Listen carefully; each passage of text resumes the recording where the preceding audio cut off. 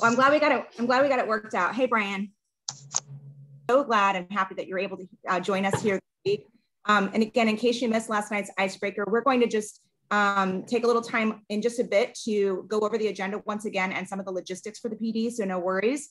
If you've got questions, you can type those in the chat box for Brian or myself, and we'll be sure to help you out with anything you need. As you know, we're going to kick things off now. So I'd like to introduce you to our director of the Thompson Earth Systems Institute at the University of Florida, Dr. Bruce McFadden. He's going to set the stage for us this week. So Bruce, I'm going to turn things over to you now and you can take it away. Thanks very much, Stephanie and Brian, and to all of you who are here today. And for those of you who participated last night in the icebreaker, I really had a lot of fun and enjoyed it and enjoyed getting to meet people. So that was really good. Okay, so Brian asked me to make some sort of higher level remarks about the Scientists in Every Florida School program, how it was funded, and where we're going in the next 10 years. So that's sort of, I'll spend about 5 minutes on that and we'll be good to go. I think, there we go. Okay, thanks. So yeah, welcome to our third annual Scientists in Every Florida School Teacher Professional Development. We've developed a culture in our institute that these professional developments are usually the second week in July, and each of the professional developments is themed around a topic of relevance to Florida Earth systems. And that's because the institute that the Scientists in Every Florida School is part of, the Thompson Earth Systems Institute, or TESSI, is dedicated to furthering understanding of Florida, or actually the Earth's air, water, land, and life. And also human interactions and how we affect the natural systems of the earth. In 2019, our first professional development in July was an in-person event focused on the life in the biosphere. Last year, we had an all virtual event, which we had to pivot and plan from a previous in-person planning session, and that was on the nature of science. And this year, we felt with everything going on in Florida water with sea level incursions, red tide, etc., we felt that we wanted to talk this year about Florida water, or the hydrosphere.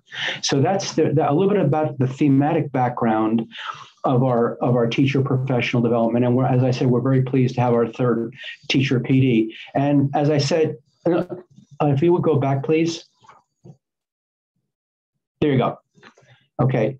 I was really glad to see so many people on the meet and greet last night, the virtual meet and greet. In the past, we've had the meet and greets when we had it in person at a group hub in Gainesville, and that, I have to admit, that's a lot of fun, a lot more fun than doing a virtual icebreaker. But be that as it may, more than 60 of us attended that half-an-hour meeting last night, and that was a really great way to break the ice. So it was great to see you and to meet some of you.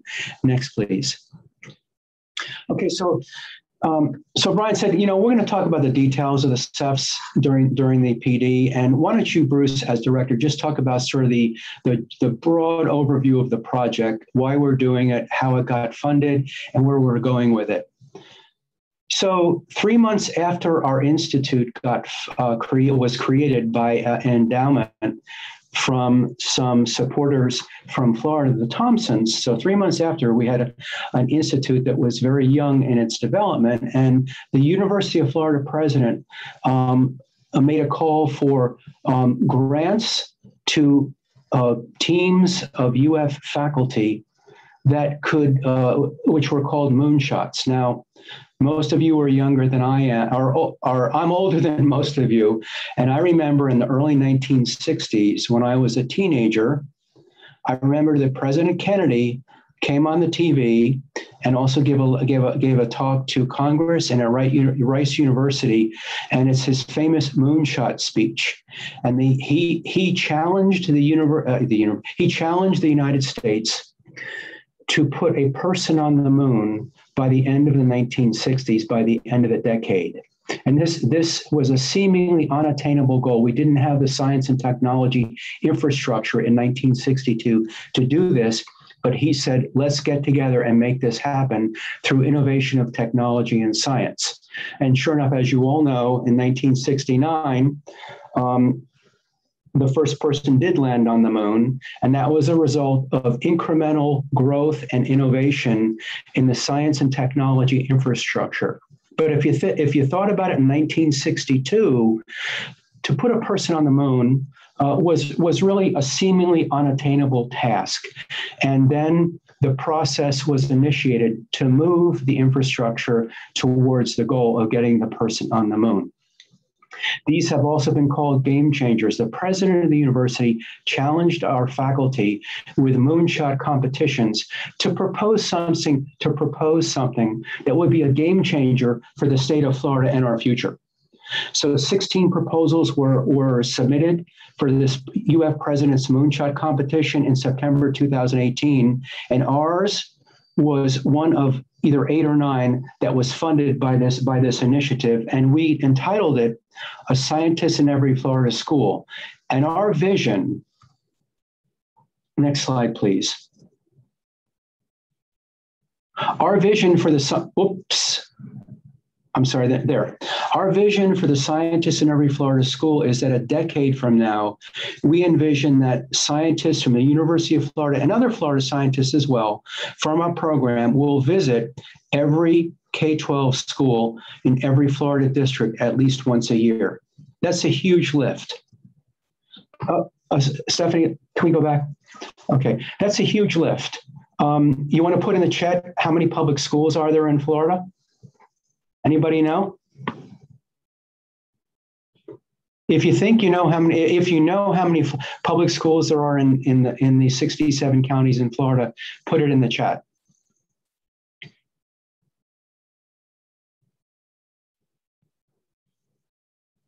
Okay, so yeah, Wendy. Okay, we're increasing that. Yeah, Wendy. So there's about 4,000 public schools in Florida. So getting a scientist in all Florida, all 4,000 public schools, is a seemingly unattainable task, similar to Kennedy's moonshot.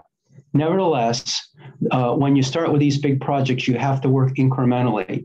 And the project that we got funded from the University of Florida president was a pilot study that was originally focused on 5 counties with in-person visits. And then COVID changed everything.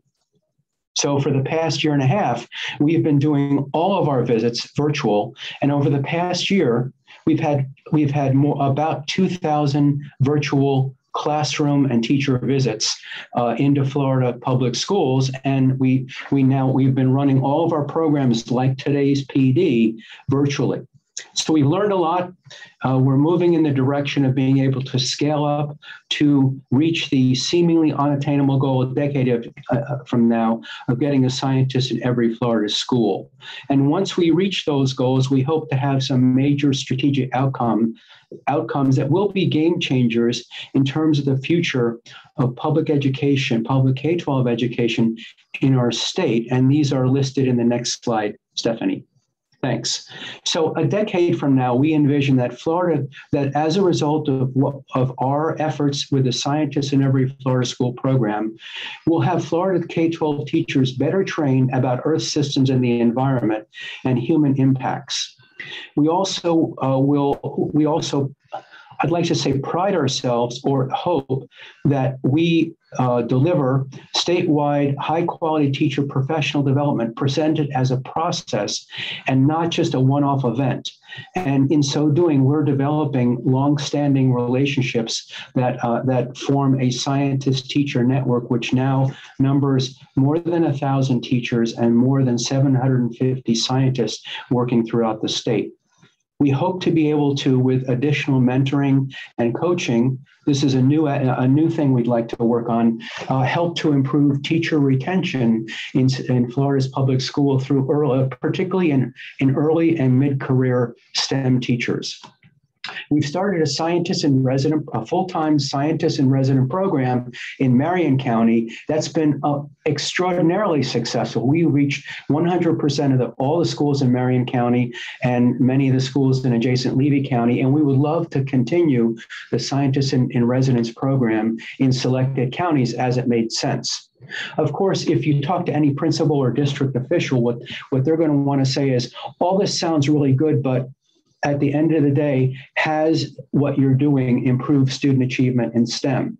So we want to be able to track and evaluate and assess whether we've improved student achievement, which is something that we envision doing over the next decade, and also allowing those students to better understand 21st century skills, and in so doing, 21st century STEM career and workforce preparation.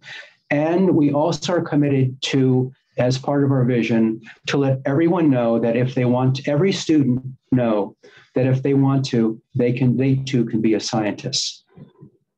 So I'd just like to have a couple of thank yous and then we can move on. Okay.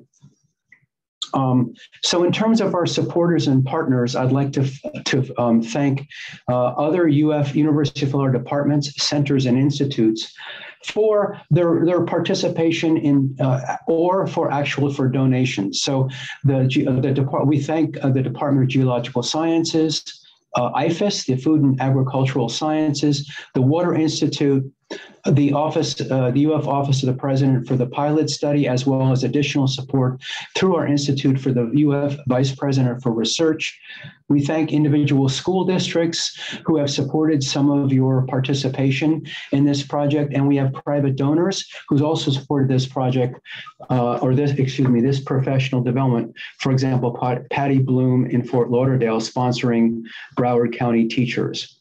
I'd like to thank our professional development leaders, Brian Abramowitz and Stephanie Killingsworth, and you will meet, if you already haven't been in contact with Elise Cross, she will help you with the logistics in terms of stipend payment. And finally, and without you all, this would not have happened. So thank you to our scientists and teachers for your participation in this 4-day event. I'm very excited about this, as I have been in the past, to professional developments, and I'm looking forward to seeing how this week unfolds in terms of your participation. Thank you very much. Thank you, Bruce. We really appreciate hearing that from you. We are going to talk a little bit about logistics, some housekeeping stuff very quickly, and then turn it over to our first speaker. So to do so, some of you saw this last night, but for those of you that were unable to join us, I'm going to go through it a little bit quickly, but you do have access to these slides in the Google Drive, so you can go back and reference it at any time. So again, just very quickly, each of our days are going to start at 9 a.m. Please make sure you are here on time and ready to be engaged and focused on whatever is happening in that moment and throughout that day. Each of our days are going to end at 3:15. You'll notice you are working in your lab group from 1 to 3. From 3 to 3:15, we're going to come all back at your group, as a whole cohort, and discuss what did we do during that 1 to 3 session. What was happening? What are you working towards, and things like that. Each of our morning sessions include scientist presentations, lab tours, lessons, explorations, field trips, and more. So we have a lot of really amazing, really exciting things going on. We're really excited for you to take part in it. As you know, in the afternoon, you are going to be collaborating with a scientist developing a lesson. That is the goal. By Thursday at 3 o'clock, you will have spent 6 hours total with your scientist, 2 on Tuesday, 2 on Wednesday, 2 on Thursday. And during that time, you will be working towards developing a lesson that could be implemented in your classroom. And we'll touch on this just a little bit later as well. And I mentioned that daily debrief from 3 to 3:15 every day. So our goals today, we want to make you feel comfortable learning new content. We want to make you a little bit of a expert on Florida's water and what is happening in the water and how it can be better integrated into your classroom. Like I said, we want to help you gain new content knowledge as it relates to water in general, as well as Florida's water. We want to bring you in as part of our network. As Bruce said, we have over 1,000 teachers as part of our CEFS network.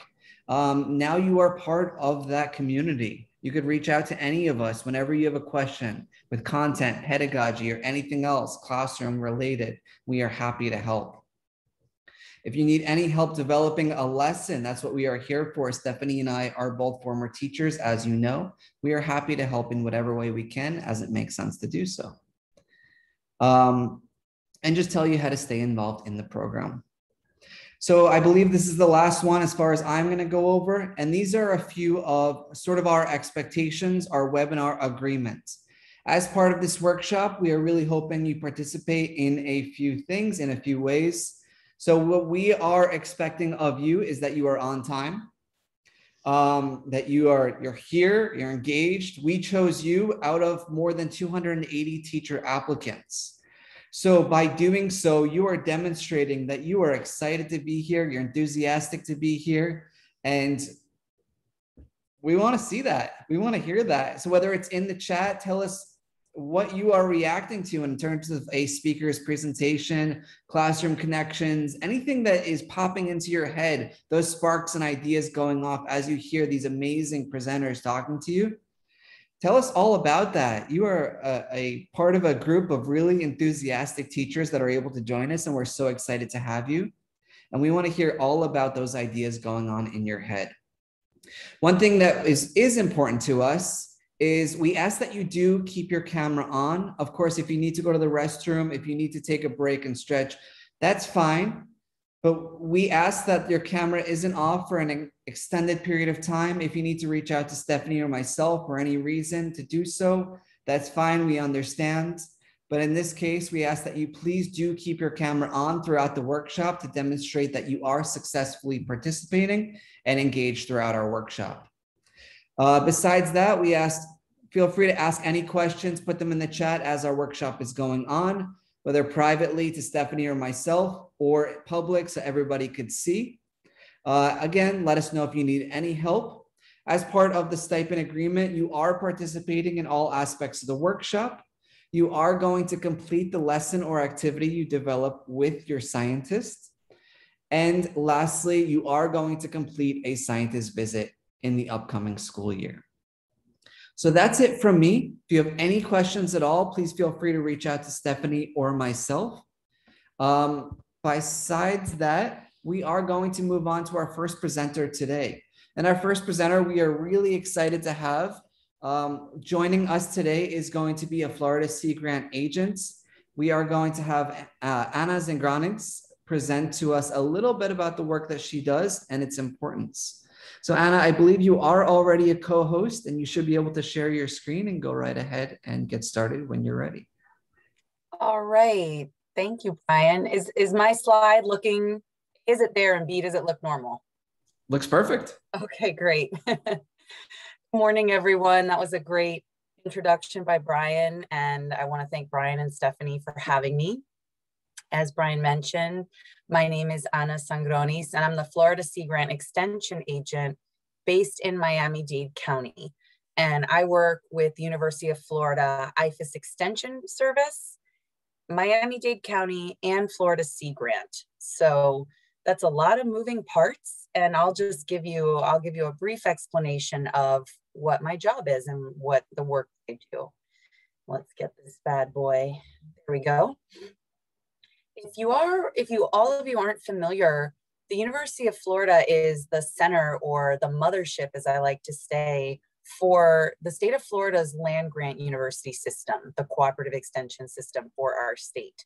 And what that means is that they oversee 67 counties. There's a cooperative extension program in every one of our counties in Florida that serves to extend, hence my title is extension agent, but extend the science happening at University of Florida, as well as other academic institutions, to the stakeholder groups or the end users that need it. Historically, this was very heavily focused on horticulture and agriculture, but now also has other components, including 4-H, community development, sustainability, and then marine science, which is where I come in with Florida Sea Grant. And if you look at the map that's on your screen, you'll see that here in the orange, if you're able to see my mouse, there's UF Gainesville, which is our center for both UF IFAS Extension and Florida Sea Grant. And the green counties illuminated on the map reflect where we have county-based Sea Grant Extension faculty. And it is our job to deliver extension programming that is user-specific, audience-specific, and reflects the particular needs and challenges of our respective counties. And I think it was Bruce who was saying earlier in his introduction that in addition to not only taking in that information, but what happens after that. That's part of my job as well, is not just delivering this information and teaching people about the ocean, about the challenges that it is faced by our different stakeholder groups, but also taking it one step further, what is it that they do with that information? So we're looking for what they've learned, any sort of behavior change that comes from it, and then of course, other cascades, if you will, in terms of environmental improvements, socioeconomic improvements, etc. And so I'm gonna keep an eye on my time. Got my clock right in front of me. So I'm here today to tell you a little about a pretty big project that I've been working on for the last 2 years. And that has to do with an outbreak of stony coral tissue loss disease, which has been happening throughout our entire Florida reef tract system, and now has also spread to about a dozen other nations and territories throughout the greater Caribbean. And if you direct your attention to the map, you'll see that in just off of 2014, off of Miami-Dade County, this coral disease was spotted, and it traveled the 100 miles north through the northern extent of the reef tract, and has also traveled southwest through the rest of the reef tract. And unfortunately, this map needs to be updated because not only has the disease progressed throughout the Marquesas, it has now officially reached Dry Tortugas National Park. So I'll tell you a little bit about what that means exactly. So this coral disease has been particularly pervasive, number one, because it's been ongoing now for close to 7 years, and it affects almost half of our reef building stony coral species that we have here in the tropical Western Atlantic and the Caribbean. And these are the most common species that are affected by the disease. And when I say affected, that is meaning that these corals usually suffer from complete mortality or death. And this can happen in a period of as little as months to even weeks. This disease event has also persisted throughout the winter months, which is typically when corals tend to have a little bit of a breather from stressors, namely warm water induced stress. So this has continued pretty severely all year round through more than 20 species of these reef building corals. And so it's been pretty devastating for our reef tract, and now of course in larger areas as well. Visually, if you're not familiar, these are a couple of examples of what this looks like if you're in the water. And these time series on top here, this is an Endangered Species Act listed pillar coral that went from perfectly healthy in May of 2014 to about a year later, once it became affected, was about 50% infected, which is indicated by this white area in the right half of the photo. And then a year later is completely dead, and the corals, which are living organisms, simply can't survive it.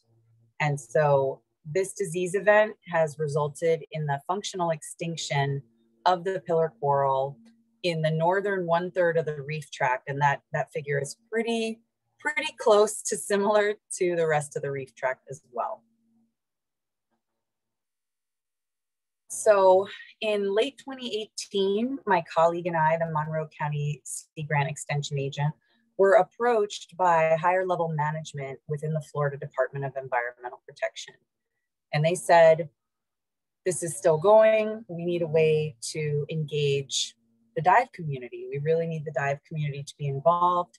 So we said, of course, this is why Florida Sea Grant is here. And this is exactly what University of Florida IFAS Extension does. And we joined a larger team and determined what it was that we wanted to accomplish with this training program.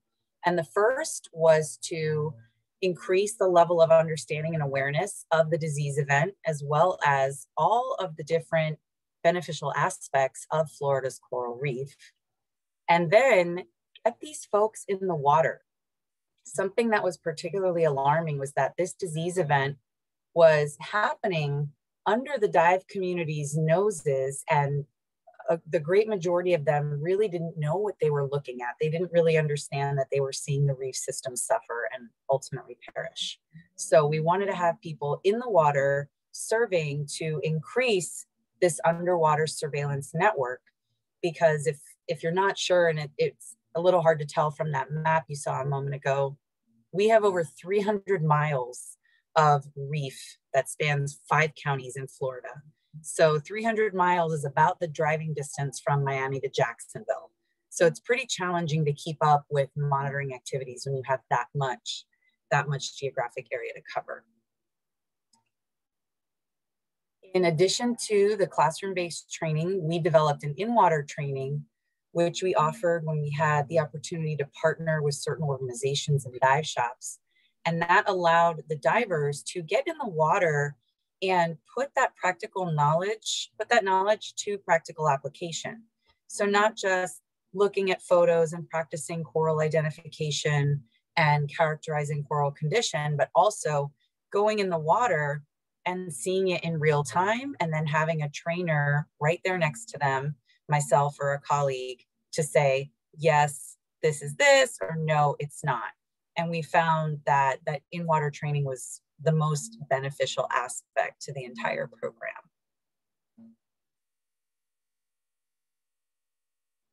To this day, we've had more than 20 training events throughout the reef tract, and we have more than 230 divers who have participated.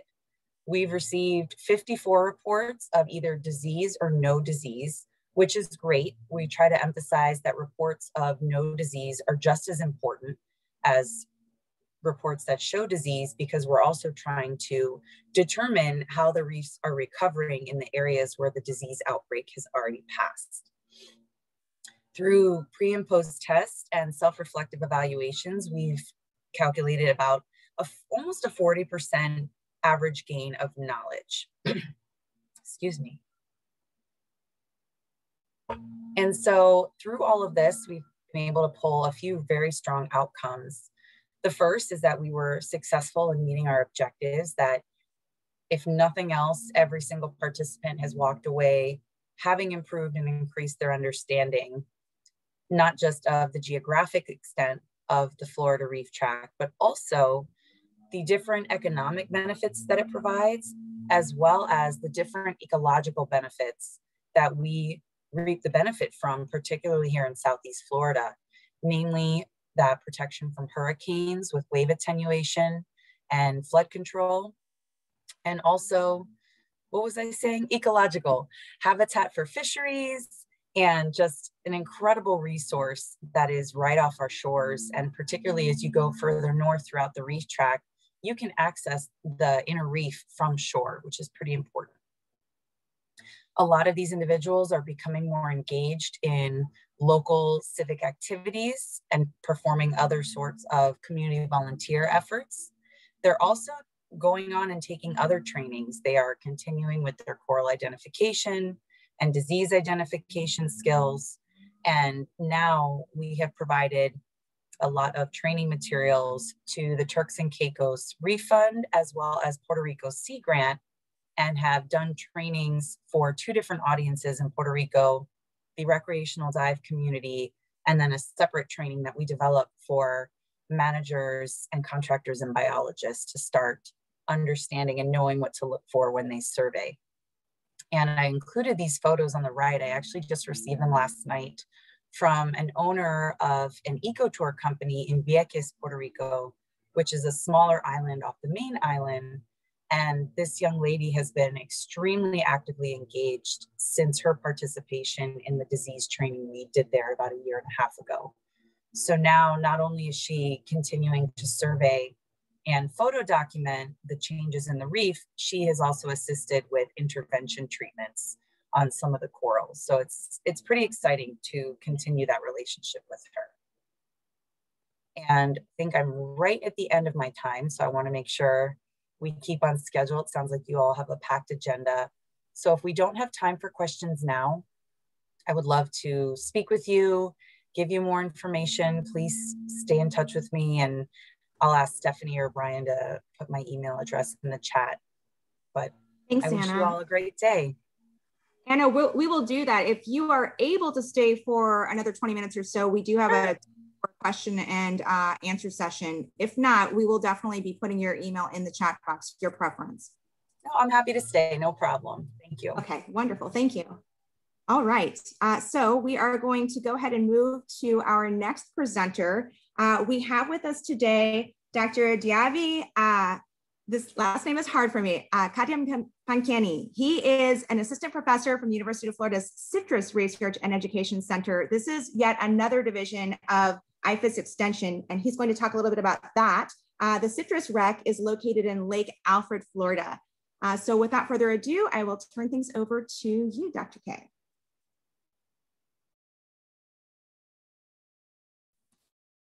Thank you so much, Stephanie, for your kind introduction. I will talk about water systems for sustainability, for sustaining environmental sustainability. It's a talk that will, let me kind of start sharing, talk about what I'll talk about. I'll talk a little bit about what I'm doing related to water and also nutrients, particularly fertilizers. And then also I will talk about the importance of why we study water and also the various forms of water, and then touch a little bit of the water cycle, because that's where we start talking about the impacts of water on the environment. And then touch a little bit about nutrient cycling. I'll pick nitrogen, but some of similar processes also occur in other nutrients like phosphorus, potassium, but nitrogen is the major one because that is the main driver for most of the troubles we see in the oceans, in the seas, and also in the other water systems. Then I'll talk about some of the things that anthropogenic activities, human-induced activities cause on the environment and why it's important for us to understand the science. Then I'll just wrap up with the summary. So here we go. So my work at the Citrus Research and Education Center is related to looking at soil and water management and conservation, because we know that soil is the hub of the fertilizers, and also water, that's where we get all the nutrients for plants to use. And then I also work on nutrient management, trying to optimize fertilizer use efficiency, and then also look at irrigation and drainage management, where we look at water supply to plants and how it can be used to clear the environment. And then we also talk about water and nutrient-based management practices, where we try to talk about the best practices or the optimal uses of water and nutrients other than wastage and other than environmental contamination, but we try to make sure that we are using the right amounts in the right proportions for bettering plant production. And then another fancy part that I work on is soil and crop modeling, where we try to use computer experiments and don't do any field experiments, but focus on computer experiments and try to mimic what we study in the field on the computer and see if we can predict long-term changes in the environment over 20, 30, or 100 years ahead. So the major theme of my work is to try to look at what we call the soil and water balance, where we look at water inputs through irrigation and rainfall to the soil. And then we talk about, I don't know if you can see my cursor, we talk about water inputs also from the soil up to the root zone through capillary rise, and then water movement from the root zone to below ground through what we call deep percolation. And then other inputs of water through subsurface flow into the root zone, or other outputs through subsurface flow. And then losses of water on the soil through evaporation, and also through runoff, and also through use of the water by plants through transpiration. In summary, this is what you can see on the right, how we talk about those components of the soil water balance. This is the major schematic of what I work on. And then on the soil water balance, we try to even look at aspects of the contents of water. So you try to express all that in a mathematical expression through what we call evapotranspiration. So a combination of evaporation and transpiration. And you take that as a group of either irrigation, the I in the equation on the left, if you can see, and the precipitation through all the rainfall and all the ice, all the hail, runoff through all those losses of water on the ground surface, deep percolation, what I talked about, where water moves below the root zone, CR or capillary rise, where water moves into the root zone, and changes in subsurface flow or changes in soil water content that you see in the soil. And then we use sensors to track the water content in the soil, as you can see on the chart on the left. And on the right, you can see a little schematic that shows a box of water at saturation. That's it, like when the box is full. And then at field capacity, when it's just at the optimal content of water, and threshold water content when it's at the point where you want to irrigate. At waiting point, I don't know if you can, my case is not working good. Yeah, waiting point where you have water that has gone below the amount the plant can take up. So the plant is wilting and struggling. That's the point. So there are so many tools we use to measure, for example, soil water content and to decide when to irrigate. So these are some of the tools we use. We use what we call soil moisture sensors, tensiometers, granular matrix, capacitor sensors, TDT sensors, TDR sensors. So there are multiple sensors that we use. And just below here, there's a little chart, and I think Ms. Stephanie has shared with you some of my slides, or will share later with you some of my slides. So these are some of the benefits or disadvantages of each of the systems. But for our Florida conditions, we prefer using the bottom three. So capacitance probes, and TDT sensors and TDR sensors. So they are good for most of our sandy soils in the state. And also we try to irrigate crops using other tools, including what we call smartphone apps. So those can be used in citrus, in blueberries, in avocado, in blueberries, in vegetables, strawberries, and other crops. And these are commercially available, as you can see on the links below. So you can access these and use them to irrigate. You need to have some tools that we call micro sprinkler irrigation controllers. And this is an example of why we try to use this. And for example, in citrus, we put a spray diameter of micro sprinklers. We put information about micro sprinkler irrigation rates. We put the information about the spray pattern of the sprinkler and the type of soil you're dealing with. So on this website, which is called Florida Automated Weather Network, we have this information for citrus, of this information for vegetables, of this information for blueberries and other crops like avocado. And we use this to make sure growers don't overuse water. In my work, I routinely use very good equipment that are automated. You know, you don't want to be busy switching on buttons, sometimes you mess up. So we have tools which you call data loggers, and we have solar panels. As you can see on the left, the blue tabs, those are weighing signals that help us understand water storage and how much water is used by plants. So we weigh that with automated scales that give us information about how much water is used by the plants. But we make sure you have a weather station to tell you how much humidity, temperature, rainfall, or how much wind is going on in the setup. And then, as you can see also on the left part here, I don't know if you can see, where I have my cursor, you have the data loggers that can record in real time the information that you are recording, either on the weighing liximeters or the tabs. And also you have similar setup here in the middle where you can show you can show the changes in water used in the plant. So you put sensors on the tree, as you can see on the right here, where you can evaluate that and try to see how much water is used by plants. So in other cases, we have also been evaluating water conservation through use of what we call reflective mulch, where you put plastic on the soil surface, then you plant a tree on top to minimize evaporation losses.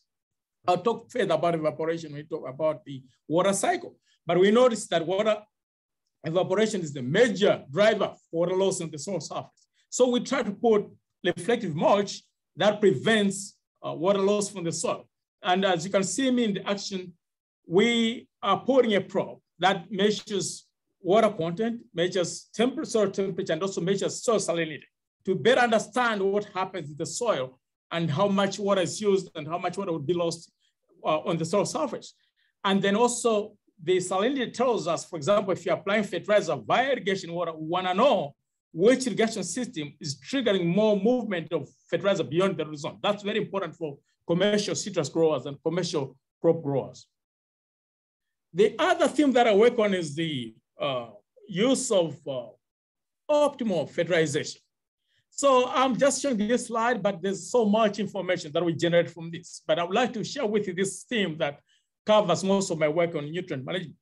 There was a professor in Germany who talked about the law of the minimum, that whenever you are dealing with a plant, there will be several factors governing the plant's growth. And what will happen is that there are all these factors like light, temperature, water, and fertilizers or nutrients. But the scarcest resource is the one that will limit the plant growth, and therefore we refer to that factor as a limiting factor. So as you can see in my schematic, you have the soil conditions. As you can, I don't know if you can see here, soil and other growing factors. So those are the nutrients. Then you have water. Water just for photosynthesis, how the plants make food. And then light. Light is one of the factors that now enables the plant to convert water into carbohydrates, into the food. And then you have all those nutrients in there. I don't know if my cursor is going, I can't see. Okay, there we go. You can see the nutrients now are part of that barrel. So copper, zinc, phosphorus, potassium, sulfur, magnesium, calcium, nitrogen, boron, iron, molybdenum, sodium, what's this one? Manganese. All these nutrients are important for the tree to produce enough yield. If you have a limiting nutrient, one limiting nutrient, that will limit production. So that's very important. So this is the simplest explanation I can give to understand what happens in the production cycle of a plant. Now, why should we talk about water? That's now, I think, what brought me to this discussion. So with all my work, I think I understand a little bit about water, that, okay, we know water supports plant growth because that's how plants make food through photosynthesis. We also know that, okay, animals have a home. They enjoy being in the water. They can drink. They can also recreate themselves. As you can see, the dolphin in Miami, a good time. And then we also know that all the aquatic plants and animals also live in the water, and that we use water to clean our neighborhoods. More importantly, we can all go to the beach. We can all swim. We can all go skiing, even in the snow, just because we have water. If we didn't have water, we can't be skiing on the rocks. We'll be falling. And we know that water cleans up the neighborhood, filters all the lawns, filters all the environment. So that's why we have water, and you have the birds there that can also have food in the water. Now this takes us to the most important topic of water cycle. So what are the major components? We know that, okay, the major components of the water cycle that influence how we use water include transpiration. So this portion here on my left, where plants use water, and precipitation, where you get water through hail, snow, and other forms. Evaporation, where water changes from the ocean surface or the body of water or the lakes or soil surface into the sky. And then you talk about percolation, where water moves from the soil surface into the ground. And then also the various forms of water that are below ground. So I try to define that, okay, with regard to the water cycle, there are specific terms that we need to bear in mind and keep whenever we talk about this, like through condensation, where water changes from the liquid form of water to the gaseous form of water to liquid form.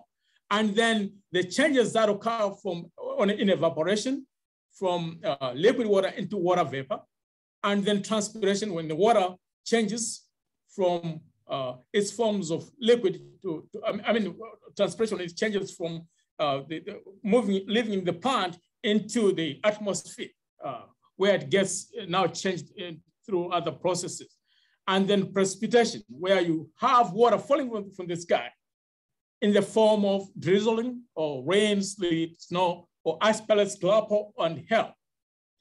I would like to emphasize that for my work, there's a component that I pick from the water cycle, like evaporation. I think I talked about transpiration also, where we talk about, we combine the two terms, evaporation, so the loss of water from the soil surface and the ocean surface, and then we combine that with transpiration, the loss of water from the plant, to form one term that we call evapotranspiration. So this is very important to me and so dear to my profession.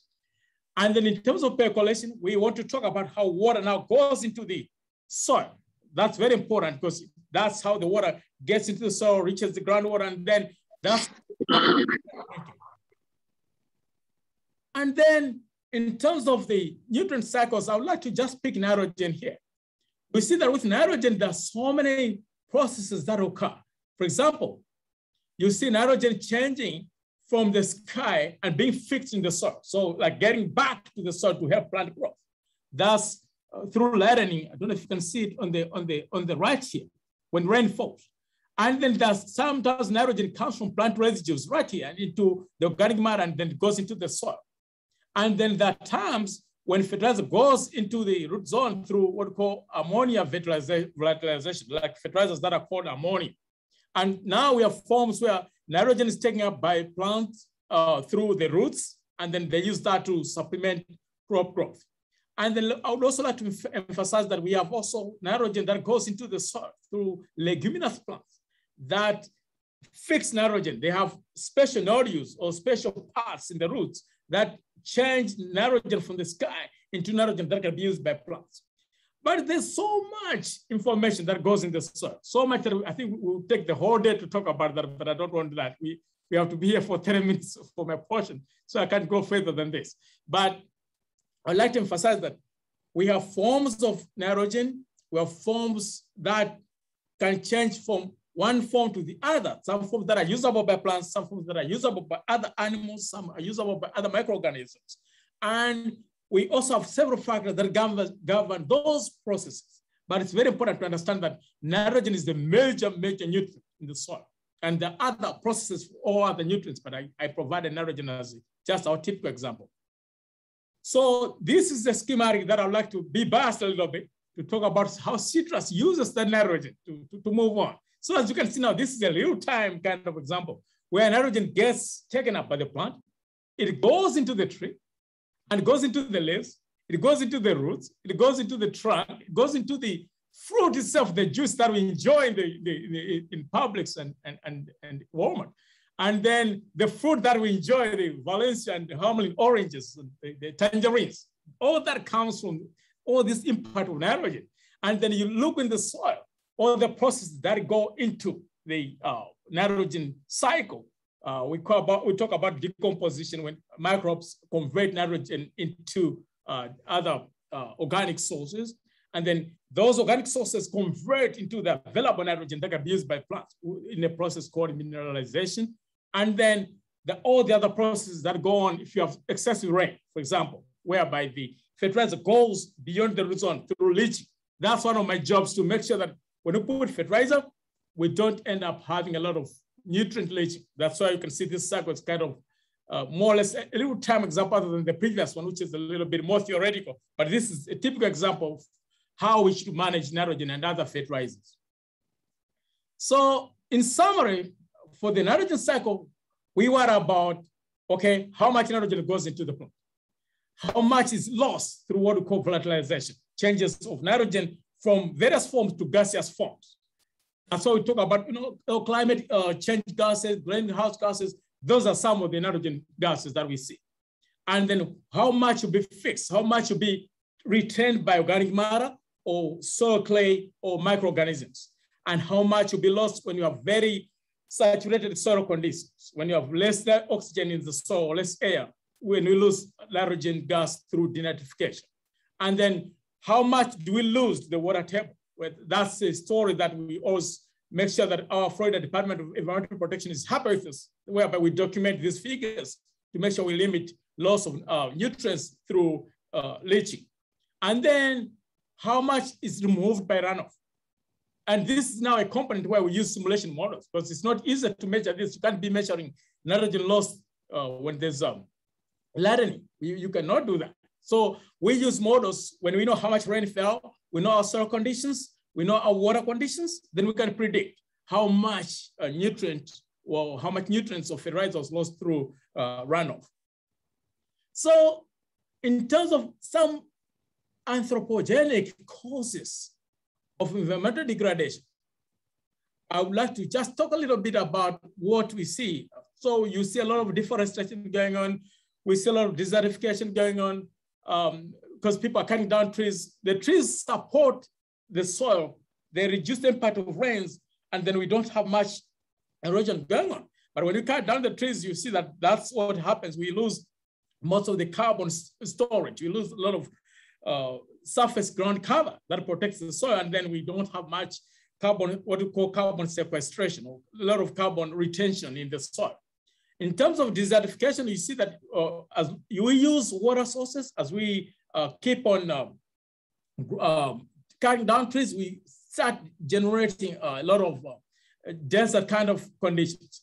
This figure, I took it from, it's from West Africa, where this is so rampant. It's so bad. You go to portions where when you want to dig and find groundwater, you can dig for about 100 feet without finding water in the ground. And this is a very rural area. And then we also see that another major driver right now is urbanization, where we are seeing a lot of changes. For example, with Florida, in the early 1940s, the population was about 2 million. Now moving to 1990, we moved to about 30 million. By 2000, we're close to 60 million. And now the predictions show that by 2050, we're gonna be around 32 million. So the numbers keep increasing. This will put pressure on freshwater sources for drinking, for recreation. So many people on the beach are crowding out, and then also so much water for lawn care and growing tough grass, and then also for livestock needs. Yeah, so that's another driver for competition for water.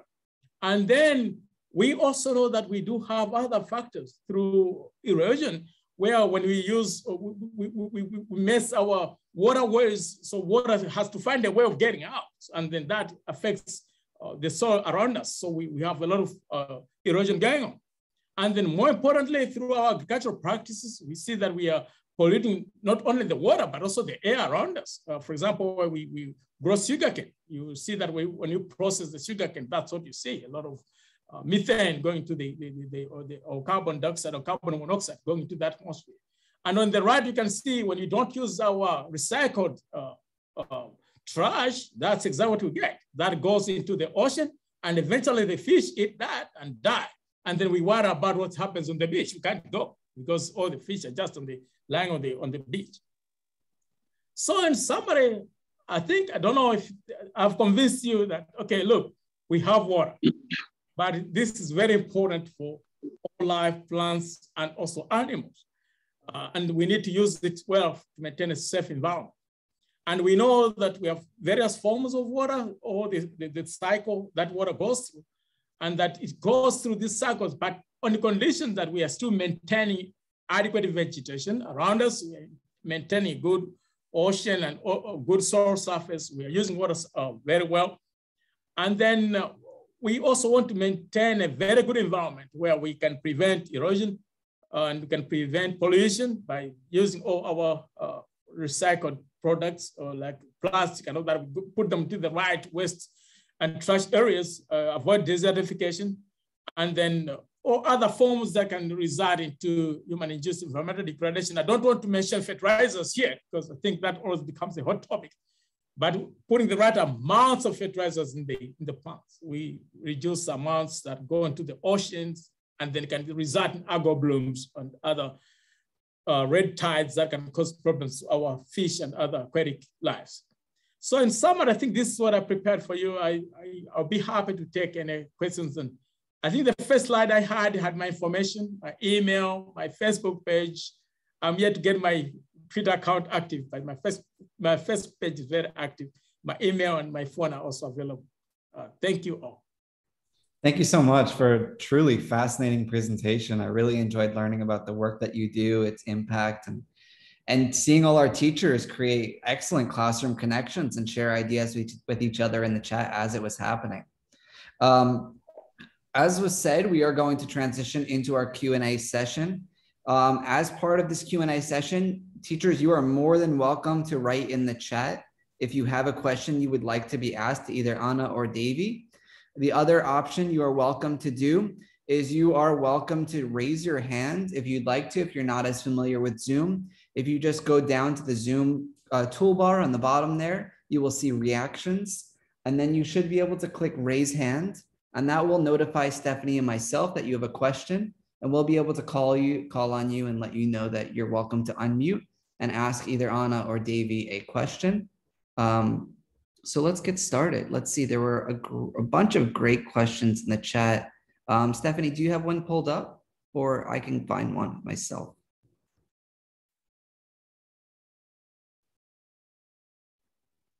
Just as an FYI, I tried to address some of the questions and put information there, and I'm happy to follow up, but that way I figured it might save more time for questions during this live session.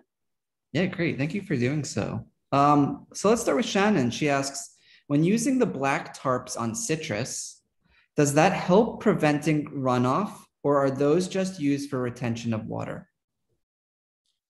Say the question one more time. Sure. When using the black tarps on citrus, does that help prevent runoff, or are those just used for retention of water? Well, yeah, that's a good question. It does both purposes.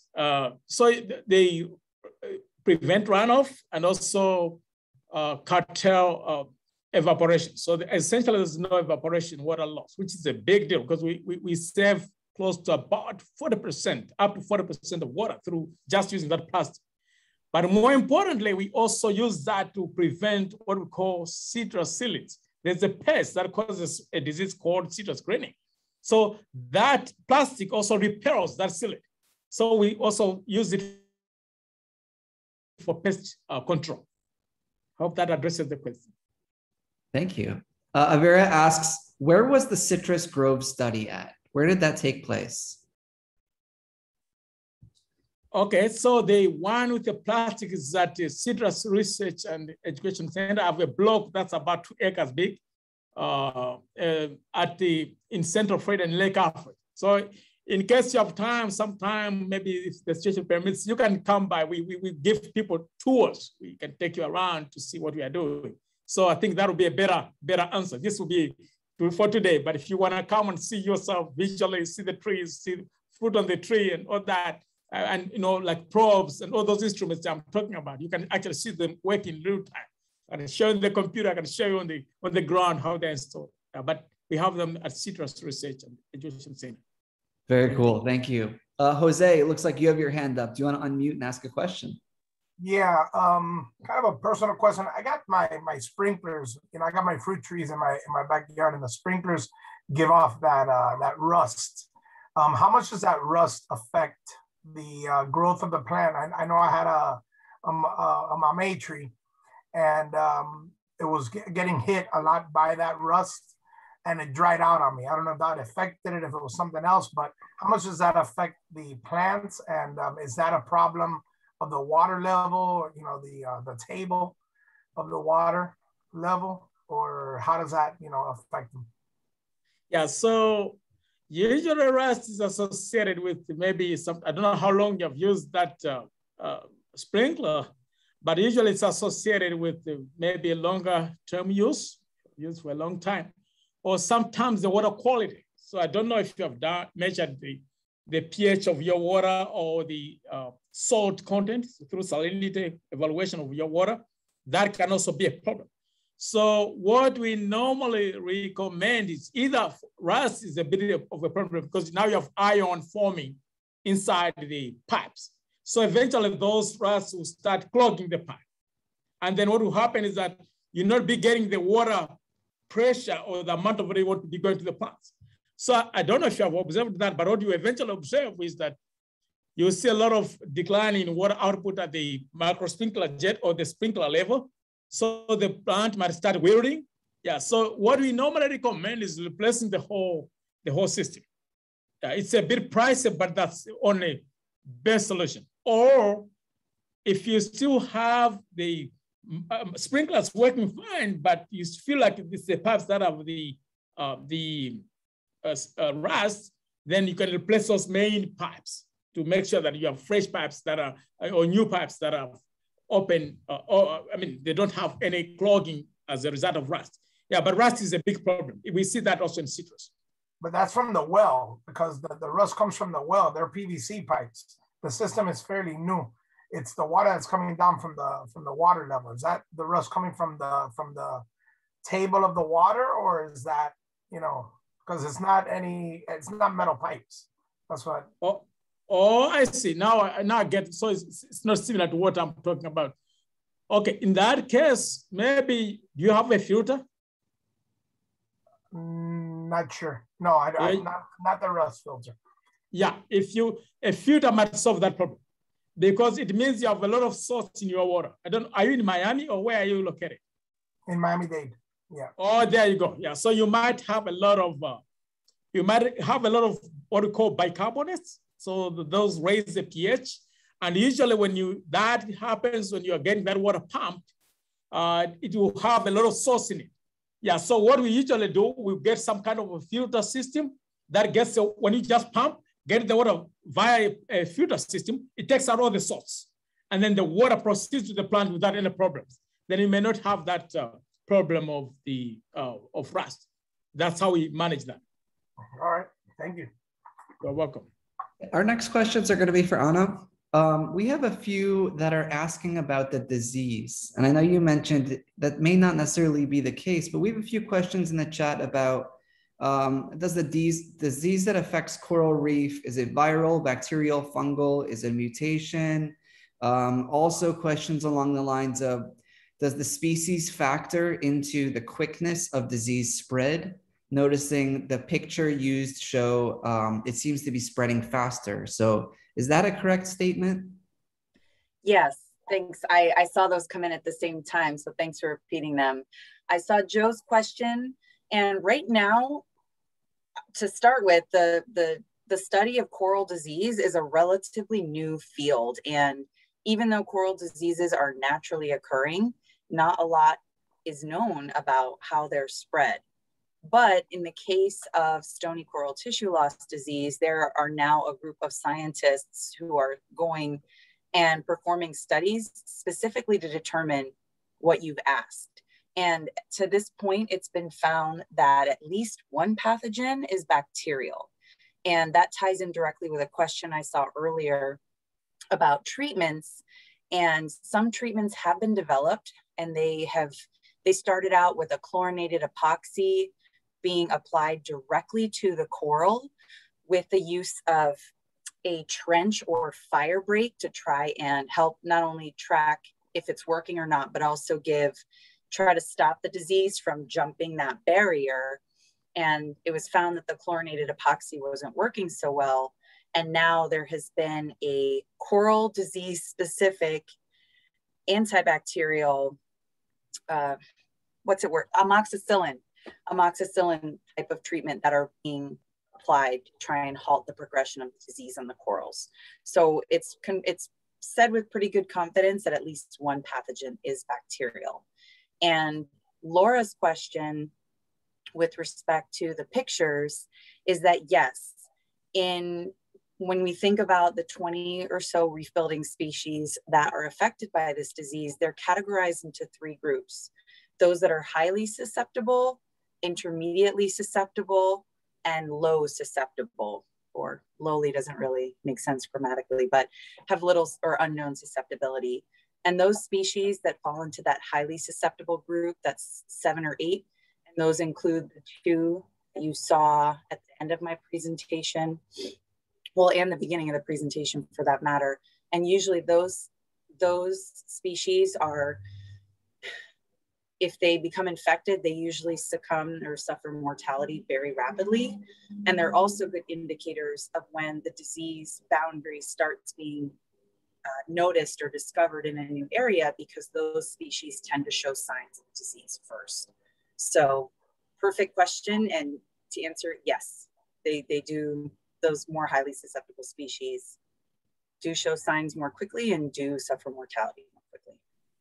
Anna, we do have a follow-up question, and then I'm going to turn things over back to Davey. Our question is, do scientists or experts think that the infections can be linked to the active ingredients in things like sunscreen and bug spray? At this point, that's extremely hard to link. My instinct is no, but rather likely, we use this term a lot, the death by 1,000 cuts analogy, where it's the culmination of a lot of things happening. obviously the pathogen is the number one smoking gun, if you will, but warmer water, their stressors, everything, all those other conditions, water quality it's not quality, that it's going down in quality. All of these things make the corals a lot more susceptible to any stressor, disease included. But bug spray and sunblock, not when it comes to this disease outbreak. Thank you so much. Our next question comes from Chelsea, who asks, what incentives or buy-in do farmers have to promote and use these modifications in their crops? Is that mine, right? Yeah, sorry. All right, okay, thank you. Yeah, so we do have some incentives for growers. We call those, we call them cost share incentives. So the water management districts across the state, so Southwest Florida, where I belong, and then there's St. John's River, then the South Florida Water Management District, there's Swan River Water Management District. I think there are about 6 or 7 of those. They give growers what we call cost share incentives. For example, if a grower owns a weather station, then they use that weather station to schedule irrigation. So they use the data from the weather station to be able to decide when to irrigate.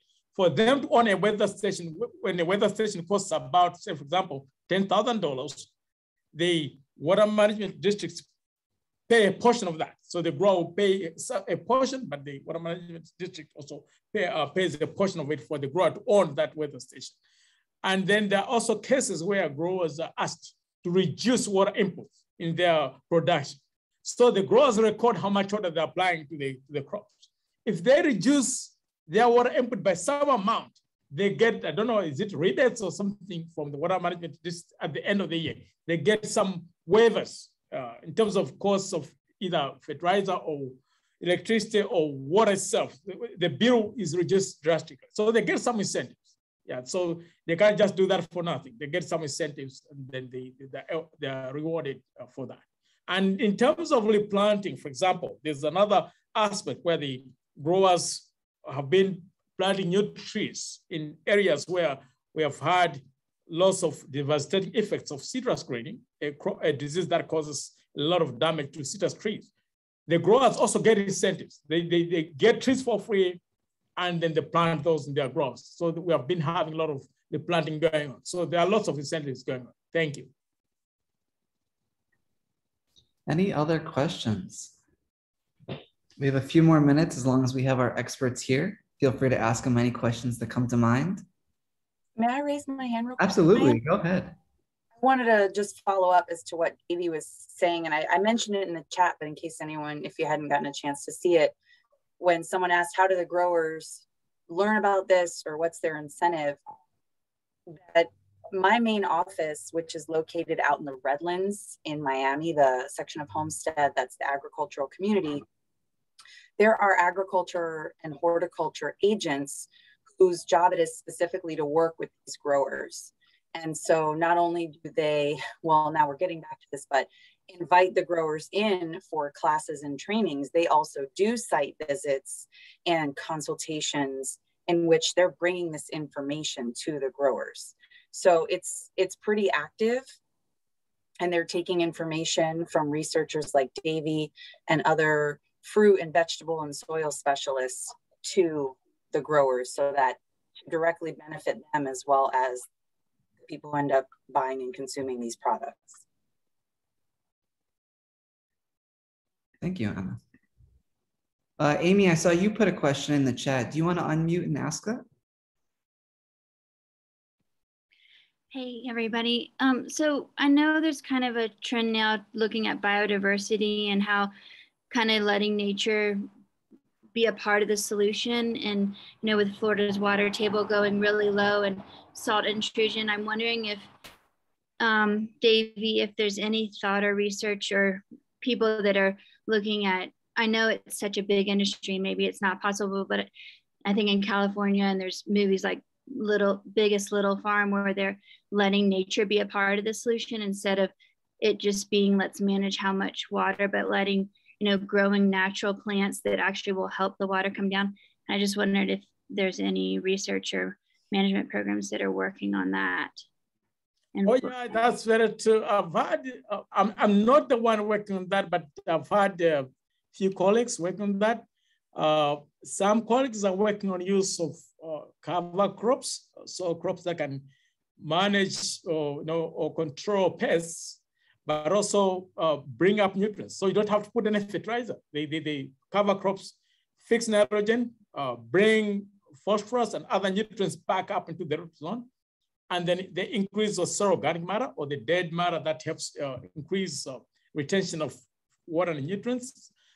There's that effort. So it's happening mostly in Southwest Florida and a bit of the Central Florida Ridge. That's there. And then there's another aspect where people are using integrated pest management, where they're not spraying any chemicals, no antibiotics or any pesticides, just trying to let all natural organisms control whatever is happening.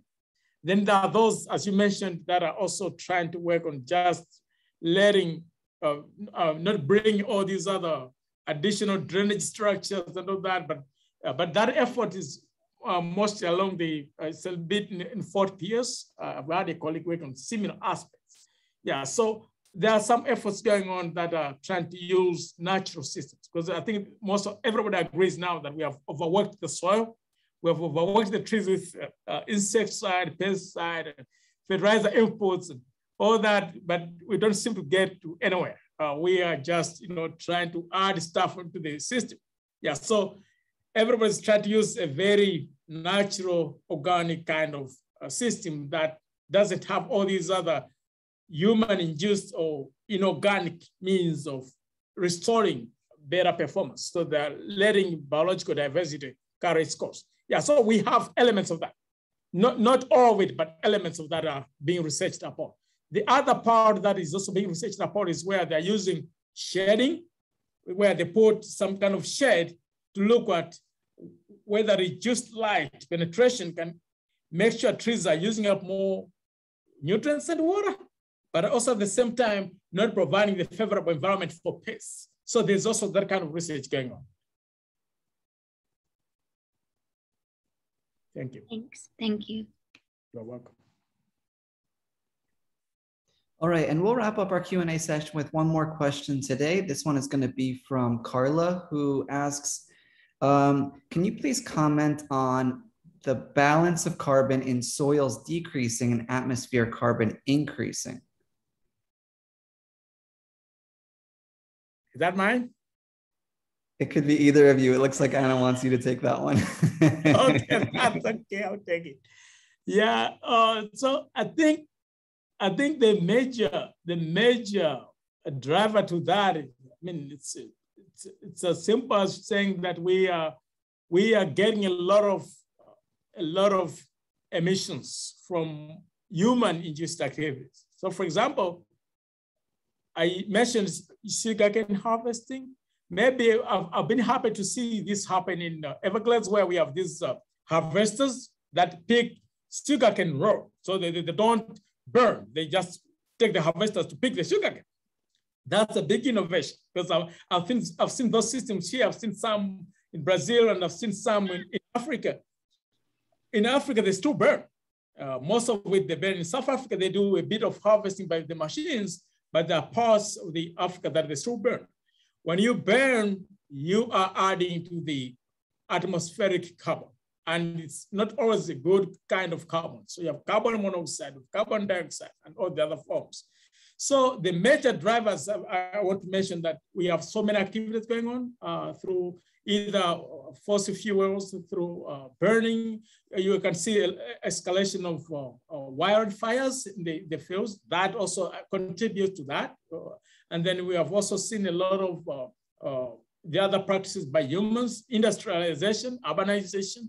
We are wasting a lot of products that contributes to the carbon. Now, the reduction in the soil carbon usually is because we are not maybe returning most of the plants back to the soil. We just maybe burn it. So we are reducing the addition of carbon to the soil.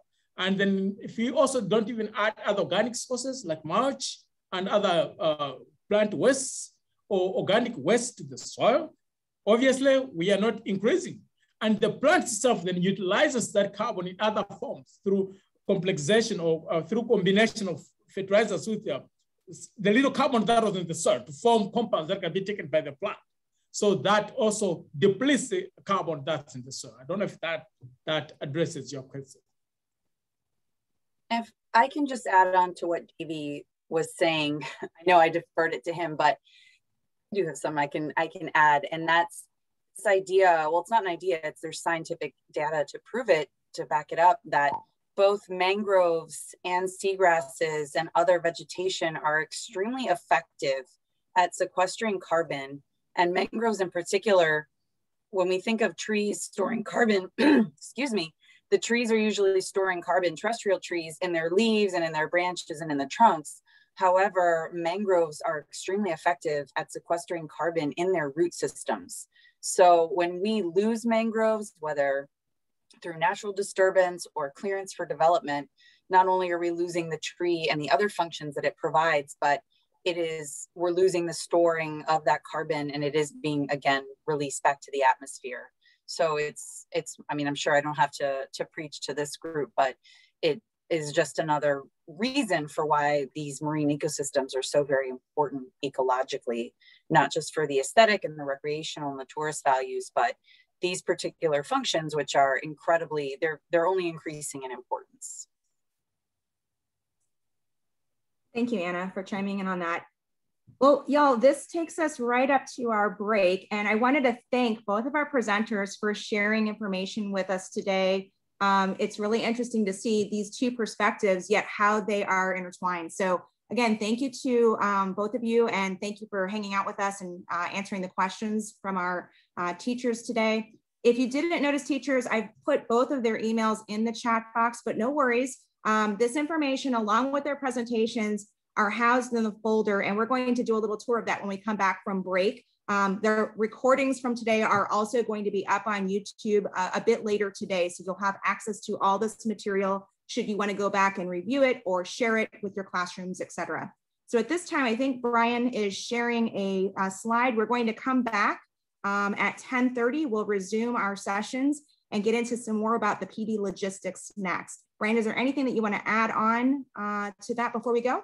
Just, of course, feel free to turn off your camera when you go to the restroom. Just turn it back on when you come back, and that'll be our indication that you're back, you're ready to go, and then we are good to get started for our next session.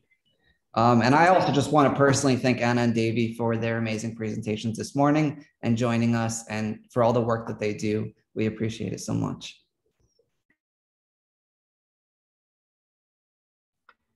Thanks, everybody. Bye.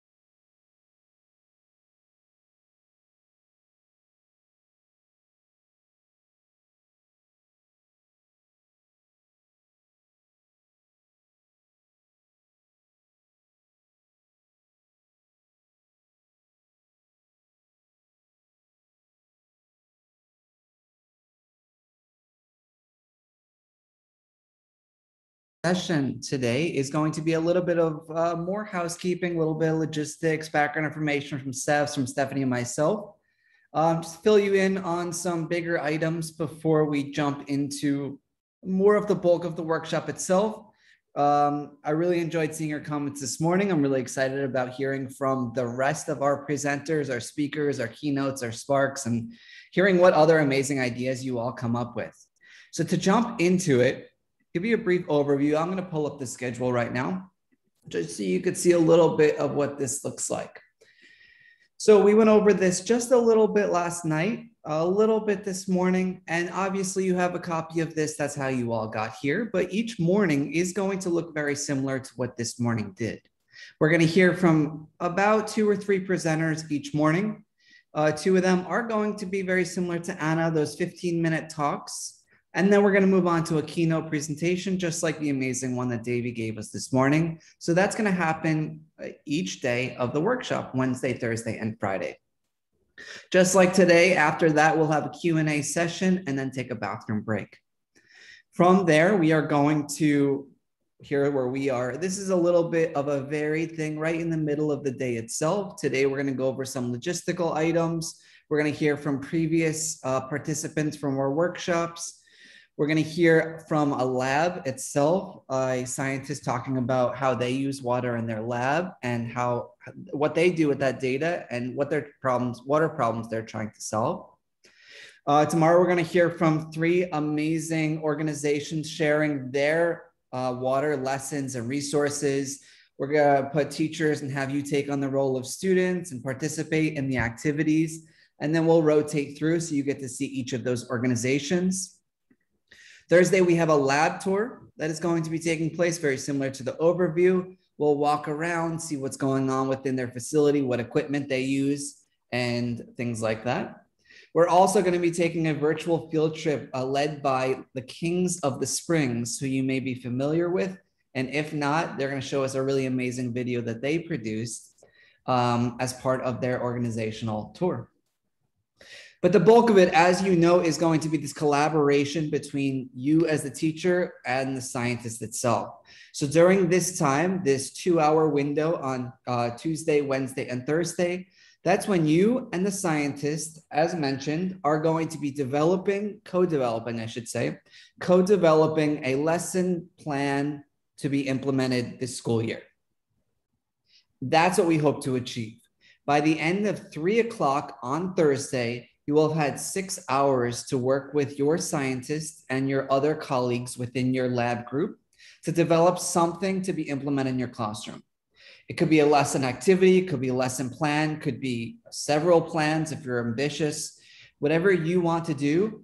However, our expectations are that a lesson plan is going to be developed within this time frame through that collaboration. That lesson plan that was developed will be implemented at some point during the upcoming school year. And there will be either a physical or virtual scientist visit from the scientist that you worked with visiting. And it could be before your lesson, could be after your lesson. They could be written into the lesson saying how they do similar processes to whatever is going on within the lesson. They could be introducing the lesson and maybe do a Zoom session before. They could show up to the classroom before. However you want to integrate it, as long as what you develop has those 3 components themselves. So again, they are really the collaboration, developing a lesson plan, and then I guess 2 or so. And then the implementation where the scientist visit takes place during the upcoming school year. So that's really what our schedule looks like throughout this time frame. And I saw there were some logistics questions in the chat earlier. You don't have to worry about going anywhere else to work with your lab group. During the lunch break, I'm going to be behind the scenes setting up breakout rooms. So each lab is going to be in their own breakout room. I'm going to be setting that up when we come back from our lunch break. I'm going to open up those breakout rooms and everyone is going to be sorted with their scientist.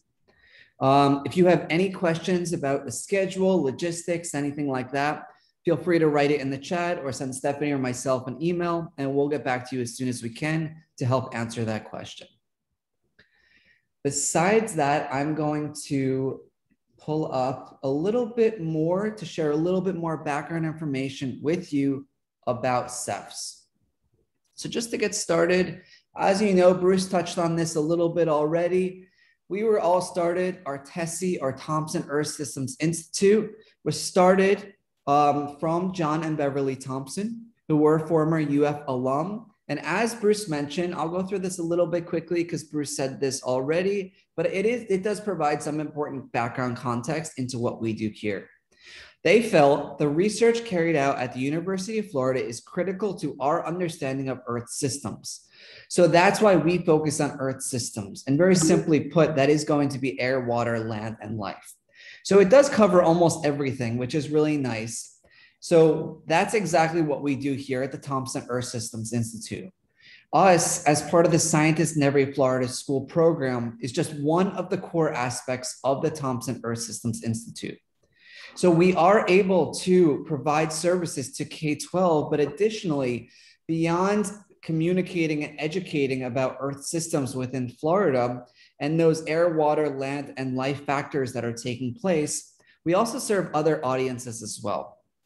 As you know, Scientists in Every Florida School program is mostly K-12. Beyond that, we provide additional programming for lifelong learners, scientists and science communicators, as well as policymakers. If you are in the Gainesville area, you may have seen that Thompson Earth Systems Institute has organized Science on Taps. Last year or the year before, we organized a series called Is Florida Trying to Kill Me? And that was all about leading presentations on mosquitoes, wildfires, reptiles and gators, sinkholes, all of those kind of things going along with that theme there. So we brought scientists as well as the community to local bars and led sessions about what is going on in Florida and should we be concerned about it. So that is just one of the many ways that we reach lifelong learners, as well as we recently ran a campaign called the Insect Effect as well. And that goes very similar along the lines of the comments that were going on along the chat earlier. Why do we keep our grass in front of our lawn so beautiful and green? Does it have to be that way? It's ultimately hurting our insects. So we try to inform our Florida communities and not just our K-12, but exactly what's going on in many ways, including our newsletter as well. Scientists and science communicators, we're often leading sessions. And this also goes along with our Scientists in Every Florida School program. When we send scientists to classrooms, whether it's physically or virtually, we have set up trainings and courses for them ahead of time. We are training them on communication so they know ahead of time exactly what CPOMS is, what a standard is, whether they grew up in Florida or not. They know exactly what teachers need to teach to and understand. So we're training them in that respect of how do you cut out that jargon when you speak to other audiences. Speaking to K-12 students is very different than speaking to scientists in your lab. So we offer those types of communication and learning opportunities for scientists as well as regularly informing policymakers of what is going on within Florida's Earth systems. So as Bruce mentioned, there was a call for moonshot. And as he said, there was a call for a bold, seemingly unattainable goal that benefits society. So Bruce submitted a proposal and it was ultimately funded. And that's what led us here today to this Scientist in Every Florida School program. He really emphasized how this is a huge initiative. And if we are able to do this within a decade, reach every public school, I should say when we are able to do this within a decade, reach every public Florida school, there will be impacts of those students seeing the real science, cutting edge research, seeing it beyond the classroom, beyond the textbook, making it feel real from having a scientist in the classroom and putting these faces to words, these science glossary keywords, and making it, like I said, feel more authentic. So that's what we're doing. Within a decade, we envision that a UF scientists, faculty, students from the Scientists in Every Florida School initiative will visit, and visit is in quotes because it may be physical, it may be virtual, every K-12 public school in every Florida district at least once a year. So our mission, as I said, we're really focusing on the cutting edge of the research by providing science role models, as well as experiences to inspire our next generation of environmental stewards. So these experiences may be live streams.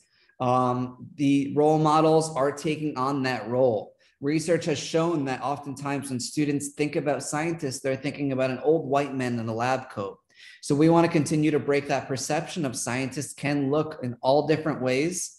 And oftentimes we'll have teachers submit a scientist request and say, I would like a scientist to identify similarly to my students and provide that type of role model opportunity for them.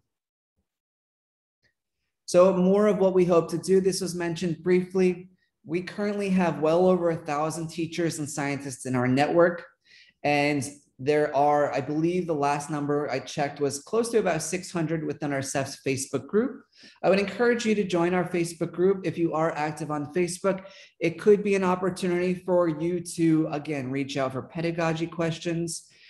We've seen teachers comment on there and say things like, over the summer, my administration moved me from 2nd grade to 5th grade. Does anybody have resources they would be willing to share with me? Or this is the first year I'm moving to a high school classroom. Are there resources that someone could help me with?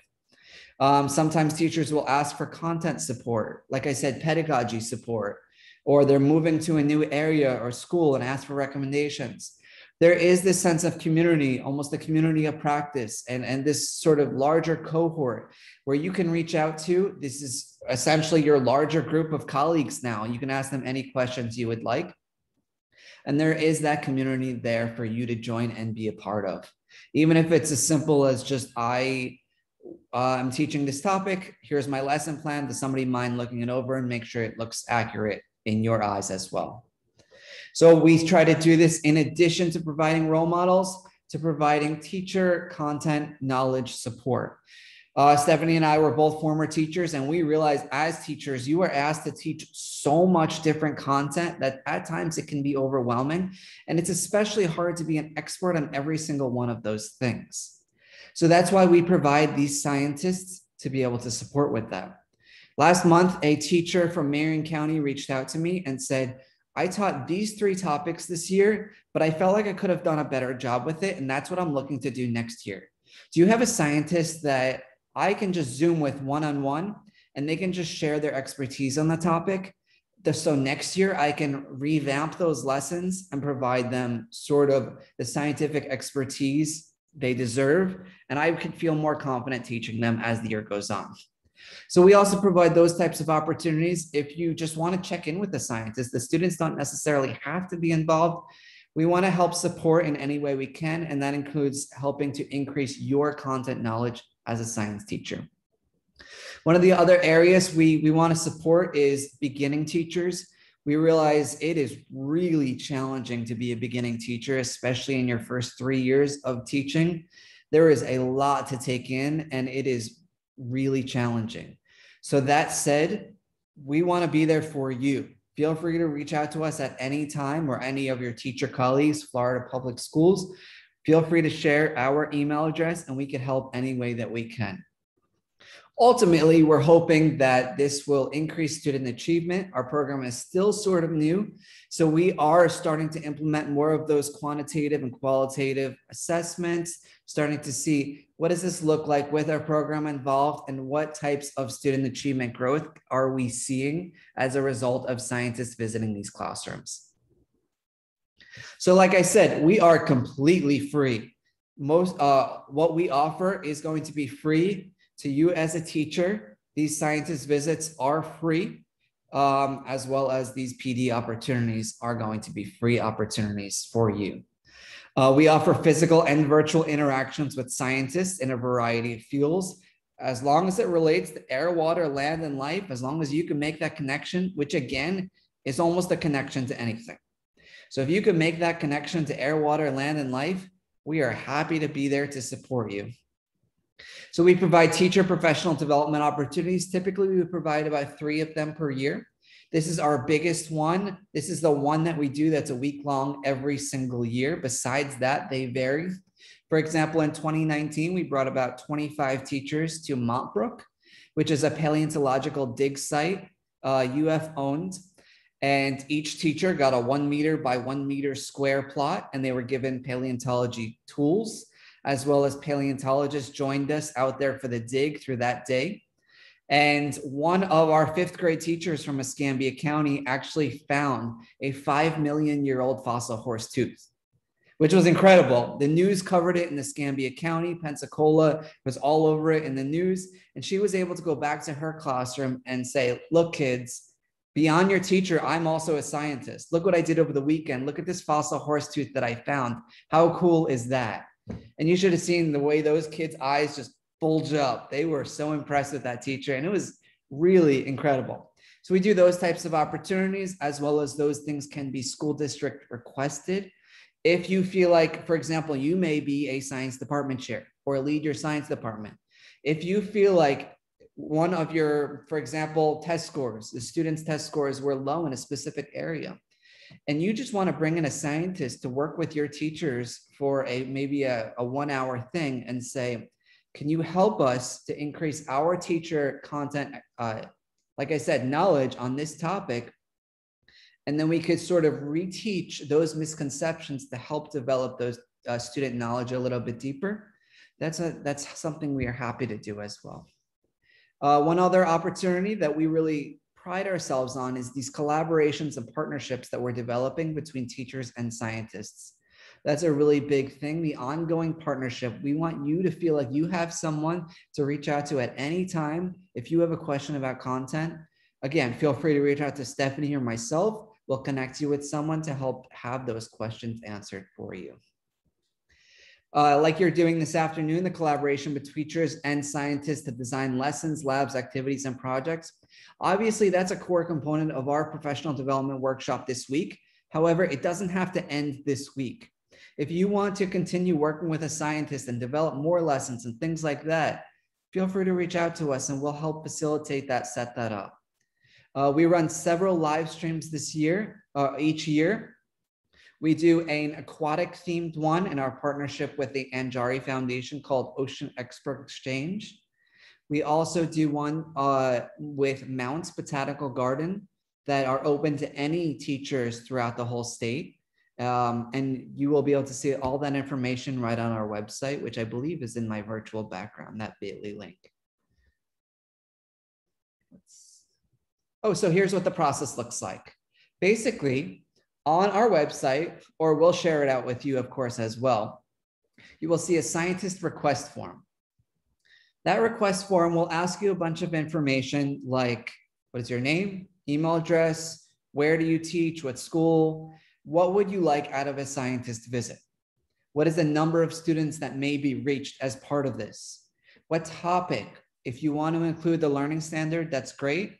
If not, what topic would you want to happen during these times? Typically, our visits are about 30 minutes. That doesn't mean that they have to be that long or as little as that long.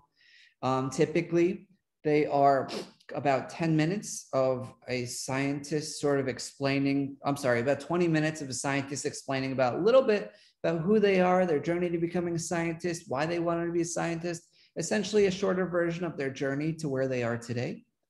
And then they do the requested scientist content that you requested that's personalized to specific to your request. And then there's a little 5 to 10 minutes or so opened up for student questions.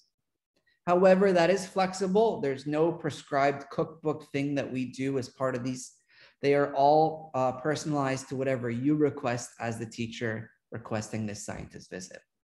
When Stephanie or myself or I get that request in, we will start looking for a scientist that really matches exactly what you're looking for. We'll send out an email that is starting that communication to align your vision with the scientist's vision. And then you'll start to communicate. You'll start to email back and forth. As part of that, we ask that you include us so we could support you along that way. That email will continue to plan and then prepare for that visit. Visit will take place, and then we'll just follow up and say, how did it go? If you would like to do one next time, we'd be happy to do it with you. And how could we improve? Is there anything you would like to see differently? Just as feedback, because as an organization, we're always looking to grow. And as I said before, these are things that we're sharing with scientists. This is what CPOMs look like. We realize that as a Florida teacher, much of what you do has to be aligned to the state standards. So we are sharing tips and tricks, research supported tips for communicating, as well as what CPOM says about the learning standard that you have to teach to. Of course, unless it's a role model type visit, which is a little bit different. So last year alone, just to share a little bit of data, last year we had over 1,700 completed visits that reached 379 Florida schools and 39 out of the 67 counties. And you can see a map to the right of exactly which counties we reached and the number of completed visits in each of those counties. So just to quickly go over again, as we wrap up my portion here, we offer physical visits and we run the gamut in terms of the type or topic of presentation in terms of our systems. Similarly, virtual presentations, whether it's a webinar and you say, I want this to reach a couple teachers in my school, or I want this just for my classroom, that's okay too.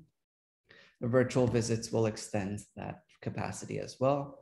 And then, as I mentioned earlier, we have some amazing scientists doing our live streams on plants, on bees. This one was really incredible. We did this with the in the Orlando City, and they were sharing how they get youth involved in beekeeping as an alternative hobby for them to get them involved in science type things.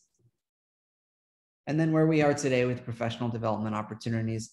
And I would encourage you to sign up for our newsletters or follow us on social media at UF Earth Systems. And that is the first place you will hear about all of our PD opportunities or other types of opportunities that we offer. And last, just to wrap up, as Stephanie said yesterday, we would love for you to tag us. And if you are the type of teacher that uses social media, like I said, you could use at UF Earth Systems, you could use hashtag SEFS, SEFS, or hashtag scientist in FL schools. These will all be linked to us. And we would just love to see what you take pictures of, what you do this week, anything you comment on. Those things are all really valuable to us.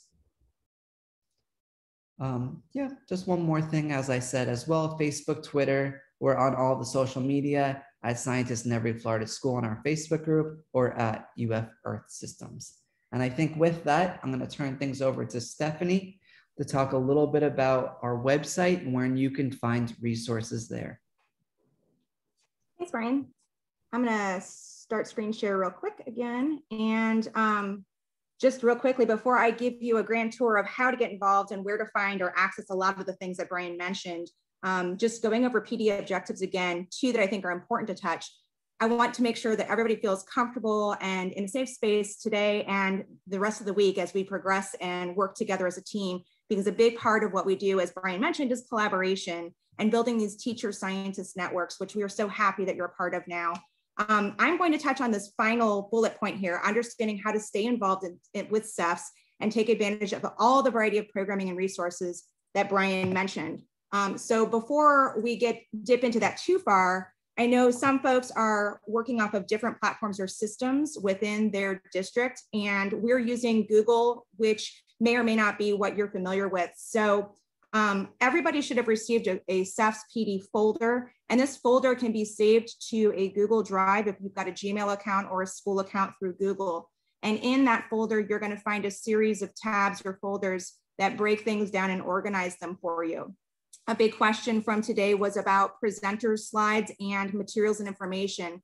You'll find all of the presenters today with their PowerPoints in here. And of course, all of their contact information is located within those slides.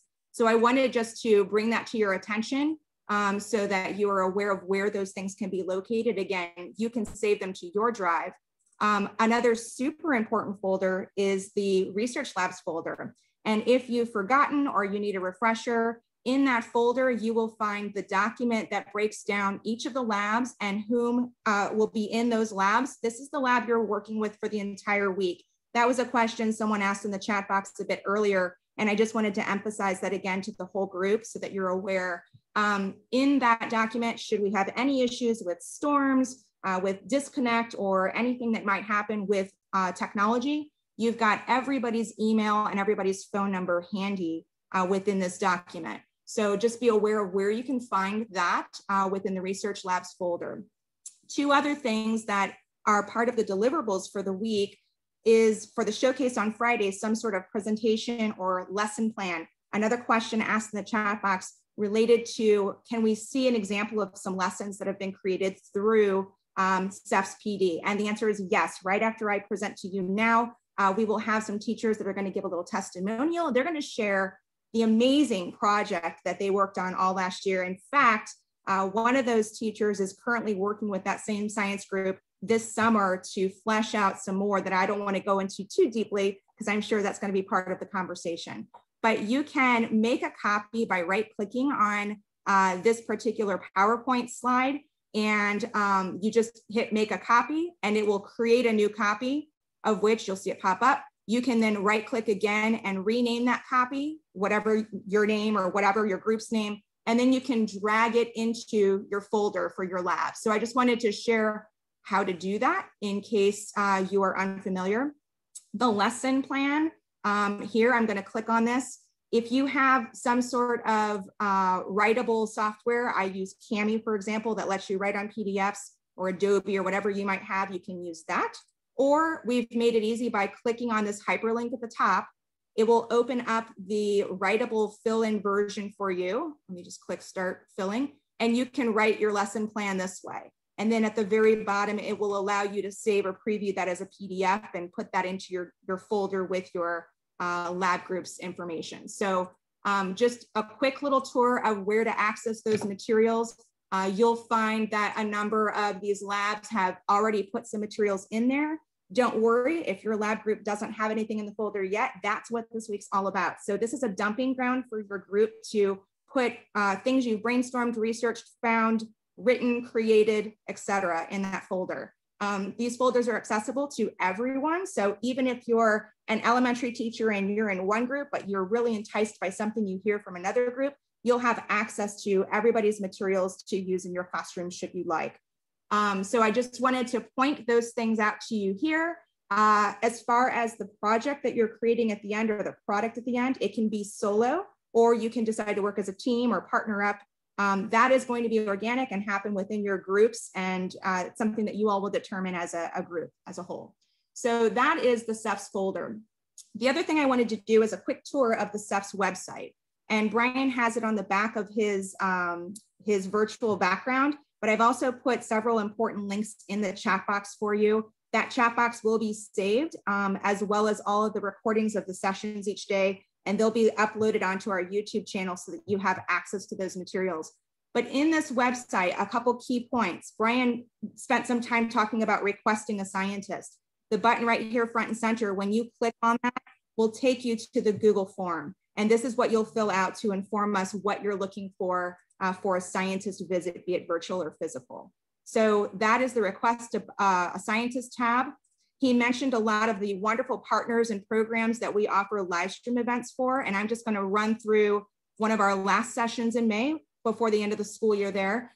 This is the Ocean Expert Exchange series with Angeri Foundation he mentioned.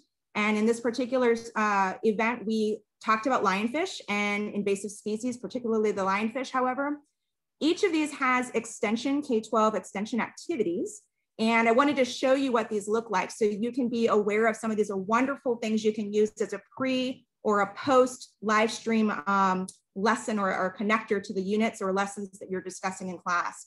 Everything is broken down by standards, elementary, middle, and high school bands. And you'll find supplemental materials within those. And these all are hyperlinked. So I'll just click on one. This is from CPalms. It'll take you directly to that particular lesson that is related to lionfish. Here's another cute example. This is aquatic, NAB the Aquatic Invaders, and students can walk through meeting different invasive species suspects depending on where you are geographically in the state, and learn about those particular organisms, et cetera. So some really great extension activities and resources. And you'll find a link to the Zoom webinar. These are run through Zoom. So you can attend those sessions live and have opportunities to Q&A with a scientist, and students can interact with that scientist in that way. But if you're unable to do so, or you have multiple classes, for example, not only can you watch via Zoom or YouTube, you can also find the recordings on our YouTube channel. And this is where we're going to house the professional development. So there'll be another tab here that develops this week that will be about the Hydrosphere, and all of the materials from this week can be found on the YouTube channel with those associated links and chat boxes. But this is the example of the Into the Garden series with Mounts Botanical Garden. Wonderful things to preview. Again, all extension activities are linked here on YouTube as well. The Anjari's Ocean Expert Exchange with us. Our scientist in residence, Alan, does a great little series where he investigates different things around the area. He's a wildlife biologist. It's really interesting. This is our science segment series where we highlight a specific standard and you hear from the scientists. These are video shorts, usually 5 to 10 minutes in length. Our Museum 360 series, Bruce has done one of these tours with us on fossils in the Fossil Hall exhibit, Florida Fossil Hall, which is fascinating. You heard about that fossil collected up in Montbrook by one of the Escambia teachers. Earth Echo International, we have a little series that we've done with them on youth in action and civics. And then of course our Friday Q&As, which often have an animal featured or other various topics. They're fascinating. So this is the YouTube channel. It's a great for you. In addition to that, you'll find, let me just click back here, back to the main screen. Click, click, click. There we go. All the K-12 professional development and resources are also housed here. And this is a great spot to look for upcoming professional developments. And you can also access some of the past PDs on this page. So just a tip to know where to look for that. And this is a big one. I'm holding off on sending out the newsletter until later this afternoon. The subscribe to our newsletter feature right here. This will take you to the landing page, and we have a wonderful newsletter that we put out monthly, once a month, called CEF Spotlight. And I will just quickly show you what that looks like. I've got to just log in really quick, but it will be fast. Oops. This particular newsletter, there we go. This particular newsletter will be chock full of information. Okay, well, I won't, but I will send you a link for that. It is chock full of information on professional development, grants for teachers, grants for students and classrooms, learning for students. There are visits from around the state. It will tell you about upcoming events and live streams that we're holding. So we'll be quick to get that newsletter subscription out to you too. And I highly encourage you to sign up just to be in the know. This is a great example of that. With over nearly 280 applicants for this particular PD and limited space due to lab bandwidth, we weren't able to take all the teachers that applied. And if you know about it first, you can get in there and make sure and ensure your spots for things like the PDs. And then finally, the Facebook group, which has been all the talk. We want to make sure that you are, if you are a social media person, that you are putting the hashtag CEFS, SEFS, or hashtag Hydrosphere, so we can see all the great posts and tweets that are happening in reference to the Hydrosphere PD. And those things are inside of the chat box as well. So you can click those links and just save that tab for the moment, but we will follow up with all these in an email. Brian mentioned the map, and you can see that live. Our contact information is here. So when you click on our page, you can find our phone number and our email should you ever lose us, which hopefully you won't. All of that information is found there. And then at the very bottom is an awesome blog that we try to update with a few different stories, at least a story or so a month. And these are great inspiration to see some of the wonderful things happening around the state, from awards being disseminated to the PDs themselves, or visits which might inspire. So we wanted to make sure that you know where to access all of this great information and material. And again, the bit.ly, the shortened URL for the website, is on Brian's slide deck there, or on the back of his virtual screen, but it will also be in the chat box, and we'll follow up with an email to everybody. So I wanted to talk really fast. I know I spit that out quickly, but we were running short on time. And at this time, I want to introduce you to two teachers who have been part of our program, an active part of our program now for some time. In fact, Monica Mormon and Karen Bruning, one teacher, Karen is from Escambia County and Monica is from Broward County. And Escambia County was one of our pilot counties the very first year we started. We had done kind of a test pilot in 5 counties geographically placed around the state. But Broward County was not one of those at the time. And Monica was a teacher who quickly found us and was anxious to get started with the program. And when things opened up after COVID, we were so excited to have her be on board as well. They are both SAF Superstar Award winners. They have won a financial gift as well as some little things like the t-shirt you have and a beautiful plaque about their work with SAF. So I'm going to turn things over to them to talk about the project that they've been part of and the long-term partnership that they've had with their scientists. Ladies, I'll let you all take it away. And if someone wants to share screen, by all means, go for it. Hello, everyone. Stephanie, can you hear me? Hi, Monica. Sure can. Okay. Whoops. Present. Minimize here. Okay. Take it away, Karen. Hi, everyone. I'm so excited that you guys get to take part in this wonderful training. This has really been amazing for us. So we did a project with the Natural Hazards Engineering Research Infrastructure with Dr. Gurley and Dr. Waysome called Tipping Towers. We originally called it Hurricane House, but Tipping Towers stuck. So, and that involves doing some work with a wind tunnel, which was amazing.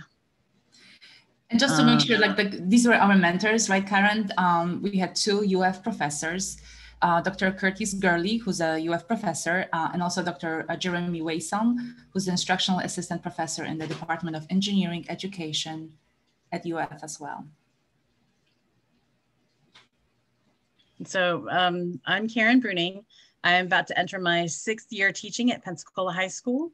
I have a total of, I guess that would be 7 total years teaching. I taught 2 years like a long time ago. I teach mostly 9th grade students, but I do have a variety of students in my classes, and it's about 130 students.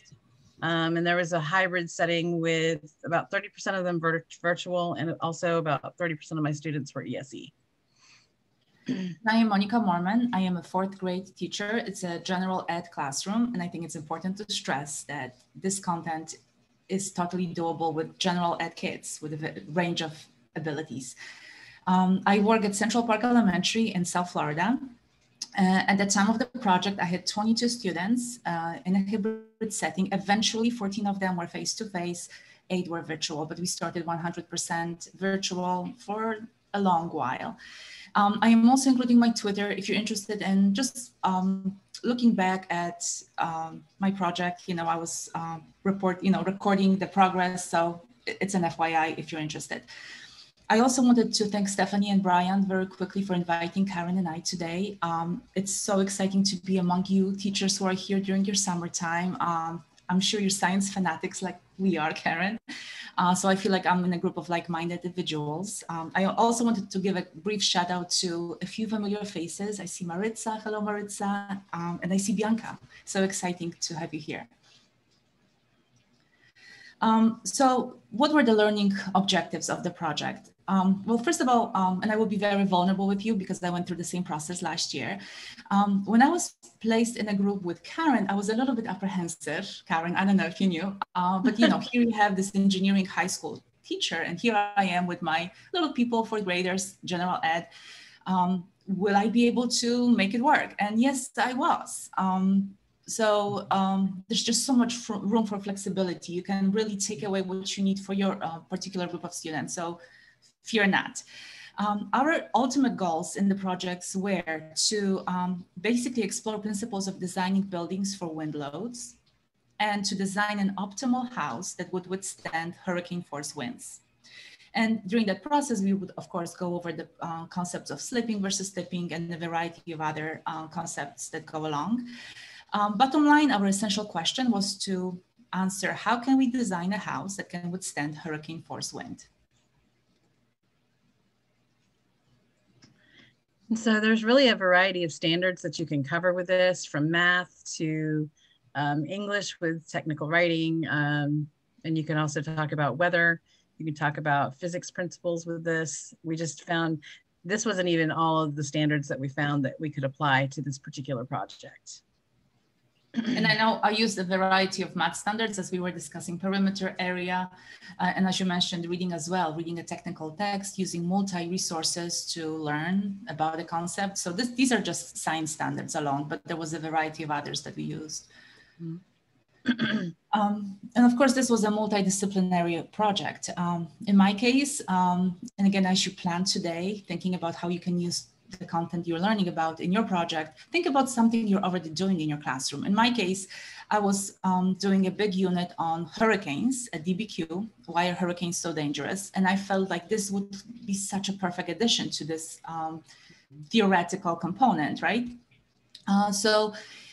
What I've used was, besides my DBQ, I used a variety of fiction materials, Blown Away, or I Survived Hurricane Katrina.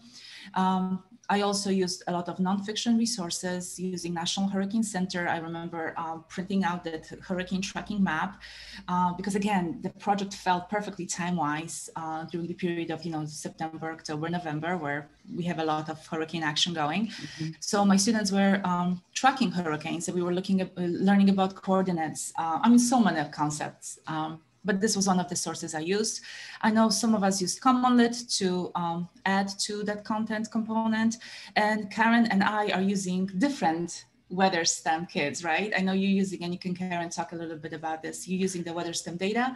I use the weather kit from Civil Air Patrol, and I strongly encourage you to join it. It's for about $30 a year, I think. You end up with a multiple of resources, among them this weather kit. But Karen, do you want to talk about that? Right. So WeatherStem is actually a Florida company, and they have they developed it in reference to trying to keep football players safe. So they have a WeatherStem station, I think, on every high school stadium in the state, and they have a lot of them across the eastern U.S. and they're working their way across to the western U.S. And these are free, and they archive it. They record data every minute. They have a picture of the sky every minute, and they'll archive it. So most of them have been in place at least 2 years, I think, right now. And so it'll go back. You can go back data-wise, and it'll play through the whole day, and it'll show you how the temperature changes, how the wind speed changes. It's really a wonderful resource. And that data is free to get. You just have to go to I think it's weatherstem.com, and you can just find, they have it on most of the professional football stadiums, all the college football stadiums, but mostly what they had, the reason they did it is because they were having football players that were having stress-related illnesses because of the heat stress. And so they actually have sensors in the field too. So you can tell when, like, just because way up here where the weather station is, it's okay. On the field, it could be much more humid and much more, much hotter. And so they have it where they have the flag warning. If it's a black flag day, then the coach can make a decision to be a bit safer about their training. So it's a really wonderful resource.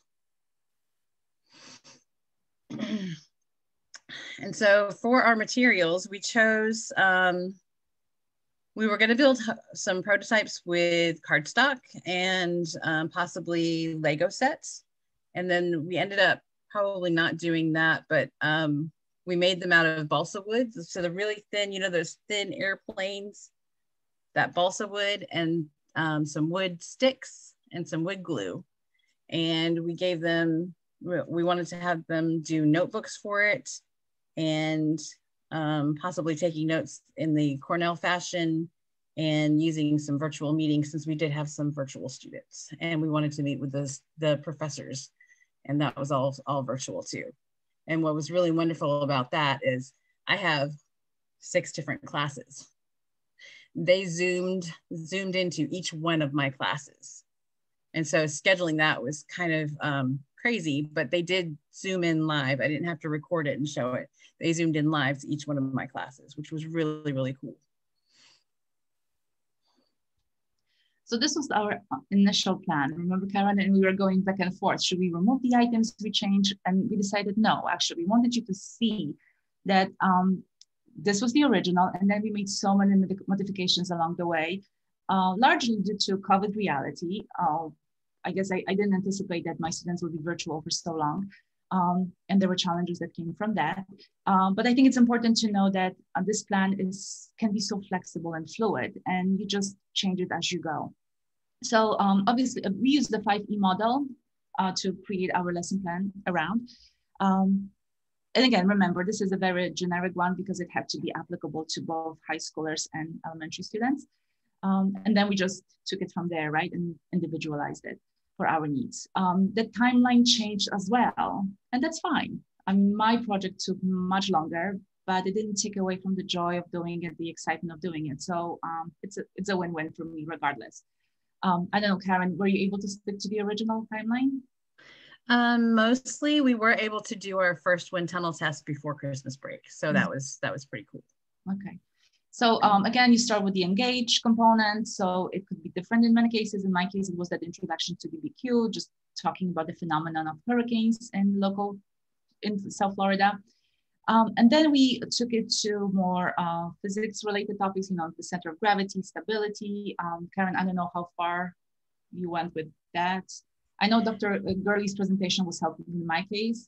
He created a beautiful presentation about these concepts for my students. So I appreciated that support, Karen. And then I did a couple of demonstrations with them. So you've heard of if you put your head on the wall and try and pick up a chair under you, girls can do it, but guys can't because their center of gravity is lower. It didn't quite work very well. I had like one girl and one guy that could do it, but they were very tall and very lean. So, but then I had a bunch of football players too. I'm like, okay, so if you don't want to get knocked down, what do you do? They're like, well, you get low. I'm like, there you go. They're like, oh. So it was kind of a fun day, just doing a little bit of demonstration and talking about that. And then in the explain component, again, you would pull anything you need from, if you're elementary like me, from other subject areas. In my case, math, I really had to go over the concept of area because I guess we forgot to mention that our project had specifics. Students had to follow certain criteria to build their towers, right? In terms of the surface area, in terms of the height, the width. So just going over these components with my students was the bulk of the activity here. And again, it took us longer than 1 week. Then we went to the building phase, the prototype building phase. So again, going over the concept of engineering design process, which can be new for some students. In my case, I had to totally redesign this piece because every single student in my class wanted to build. So the original concept was to do it in groups. And you know how groups work. You only have a handful of students ultimately building. And I didn't want to deprive my students of this experience. So I ended up ordering more supplies, packing them individually, meeting with my virtual students after school, giving them the supplies. So everybody had a chance to build their own prototype. Students in class, my face-to-face students, decided, some of them did it individually, some of them did it in groups. I left it up to them. Now, originally, I thought that we would use cardstock with elementary students, right, Karen? Remember the conversation? Mm-hmm. But they were so good with balsa wood, so good with the wooden sticks. So why not? Why deprive them of this opportunity? So we switched to wooden sticks and balsa wood. Now, because I had that hybrid model, I wanted all of my students to know what's going on, right? So we used Flipgrid. Every student recorded their testimonial, I guess, showing their tower, using the criteria that we designed for the prototype, and share what they built. So that was cute. I was able to see everybody's design. Children were also encouraged to post critiques, so they could post their verbal responses on Flipgrid as well, just saying what they like or what they thought could be improved about the prototypes. And then evaluate. Go ahead, Karen. Sorry, with my hybrid kids, some of them actually came to the school and picked up kits so that they could do this at home and then bring it to the school. So it was pretty cool. I ended up with 34 towers. So I think it's so impressive that despite the challenges of COVID, right, we were able to make it work. Yeah. It was, everybody had a chance to participate. Oops. And then in the evaluate component, I was like, and we created a rubric, right? We had some pre and post assessments about just the concept of hurricanes and some physics. We had some vocabulary quizzes along the way. And also the reports. I used it at least, Karen, as part of the grade. Yeah, yeah. Okay. And so I had, you can see my quote here, it went really well. And I divided mine up into, I had some traditional classes and some honors classes, and then I had my engineering kids because I'm the sponsor of our engineering club. And so I had 3 prizes. We had these really great PHS STEM shirts that our Science Olympiad team was selling as a fundraiser. I'm like, perfect. So I grabbed 3 of those. And so our winners were actually, for our traditional kids, was an English language learner. And she's been here less than a year. And so we were able to even get it across to her, and she was able to understand the design process enough that her tower withstood wind more than the rest of her peers. And in our honors class, there was a girl who didn't want to build a tower at first. She was remote at first. She's like, I just don't want to do this. I'm like, okay, that's okay. But when she got back in class, she's like, oh, wait a minute. So her and her partner won for the honors. And then we had, you'll see on the next slide, I'll show you the innovative freshman that won. Our engineering team won. This monstrosity here in the middle, you can see a lot of golden color. That's all glue. And they tried to use a heat gun to dry the glue, and it ended up working like a blister. So the top of it dried and it was still all squishy. It was so weird. Took it forever to dry. But these are some of the designs as they're going through. I even had, if you look at the very bottom, the lowest picture on the slide, that one. That student was actually a really special case. He sort of followed the design. This was during our second iteration. I let the engineering team class, they got to use the tower project as their part of their final exam. And so we built a second round of towers. So this is Presley, and he's in our ESE self-contained class, but he is very, very technically gifted. Like, he could describe all the parts of a aircraft carrier and the tail hook and like the whole 9 yards. He was really, really an interesting kid. And so in order to encourage good behavior, they said, well, we have this project, and if you can manage your behavior this week, you can go build a tower and have it tested in a wind tunnel. And so that did happen. He actually left the school before we got the results back, but one of our other teachers actually knows his mom. So he was able to see his wind tunnel, his tower in a wind tunnel. It's just such a cool experience for him. But yeah, so those are 3 of our winners, and then our special Presley tower. But the kids just had a great time. And when we were showing the videos, I don't know how it went for you, Monica, but the smack talk was huge. They were like, oh, my tower's gonna win. Oh, that's my tower. Oh, your tower's going down. It was hilarious. I felt like I should have brought popcorn. I did for the second round of towers. I brought popcorn and cups so they could get water. But yeah, it was a great experience. The kids loved it. Go ahead. And my case again, I so appreciated the support of our engineers, Dr. Gurley and Dr. Waysam, who joined me twice. And again, you see my class here at the bottom. Dr. Waysam was amazing at just going over the engineering design process, showing that basically anybody can be an engineer, right? And just, I guess, talking about the stereotype, talking about the lack of underrepresented groups in the engineering careers was very powerful to my students. Dr. Gurley was so patient with us, again, going over the structure of the prototype, giving us some basics in physics. So this was a great component. Here you can also see some of my students submitting their reports virtually through Flipgrid. Here you see my face-to-face students working in groups and working on their prototypes. Here's the picture of our towers from the wind tunnel, and Dr. Gurley just doing a brief info. And I wanted to actually share it with you, if you don't mind. Stephanie, we still have a few minutes left, right? Sure, go ahead. So over here, and I turn my volume on, let's see.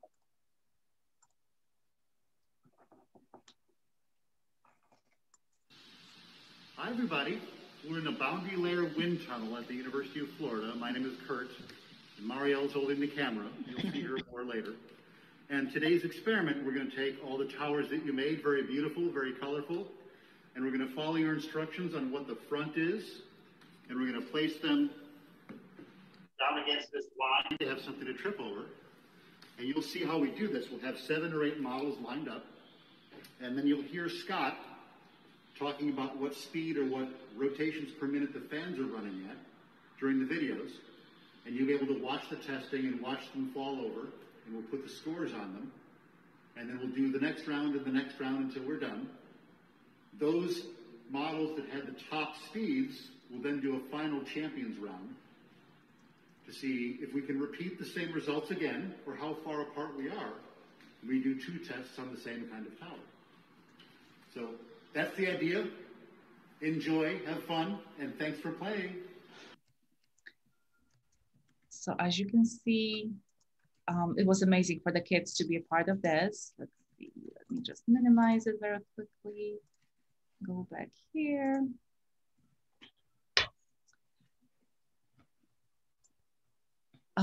So both Karen and I would like to thank Thomson Earth and Systems Institute and the amazing STEPS team, Stephanie and Brian, for being so patient with us, so supportive. You really added so much to our instruction, and you brought help us bring so many exciting experiences to our students. So we are forever grateful. We also wanted to thank our UF partners, Dr. Curley and Dr. Waysam, for their support. I mean, they did some additional sessions with us. Again, we're so grateful. Karen, would you like to add anything? Yeah, because I know Karen, it's been such a great. Sorry, go ahead. Because you also have another project that stemmed from this, right? Do you want to? Yes, yeah. So this SEFS project can develop into further partnerships. Dr. Gurley and Dr. Waysam are willing to do this project with my students again. And I'm actually working on a teacher training program with them right now that they just got a grant through the National Science Foundation for. So I'm helping to develop some stuff with that this summer.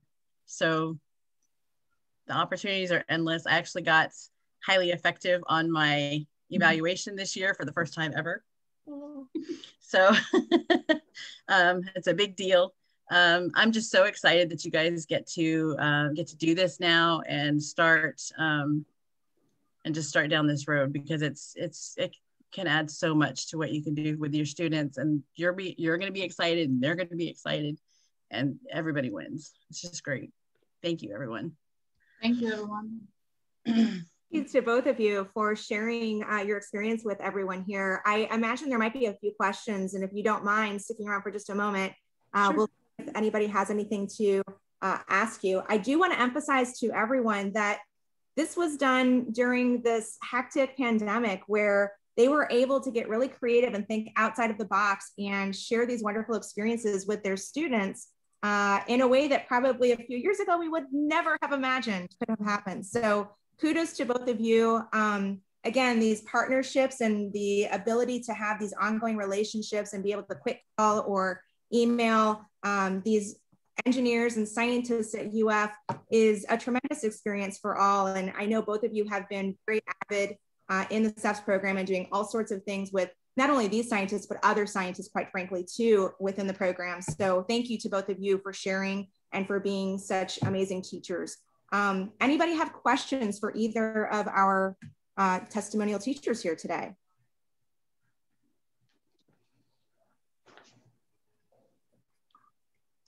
I'm looking in the chat. I don't see anything specific in the chat at this time. I have one hand raised. Enid, go ahead. You can unmute yourself and ask your question.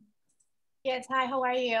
Thanks for sharing your experience, by the way. I thought it was awesome. I bet the students were amazed to see that whole tunnel, like, oh my God, that's my project. It sounds, it looks really good.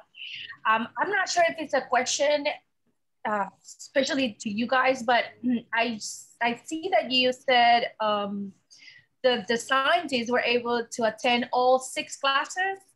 So is that going to be, because a lot of us, I mean, that's what we have. We usually have like 5 to 6 classes. So is that going to be possible for every single one of us?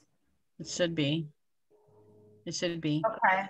Okay. I know we're talking about making this project a little bit bigger this year and having all the freshmen do it. So it would be 200 students and 3 teachers.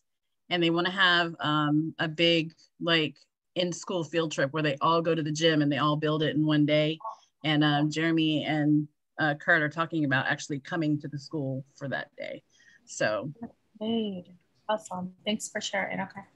So Enid, I'll just kind of second what Karen's saying there. And for all of you, as you are requesting scientists, when we make that match for you initially and we introduce you to your scientist, if you already haven't been working with them through the PD, you will want to communicate with them and right away solidify kind of a plan for a date and what the logistics will be for that visit, and ask, you know, hey, I've got these 6 classes. Is it possible that we arrange to have a visit with each of these classes?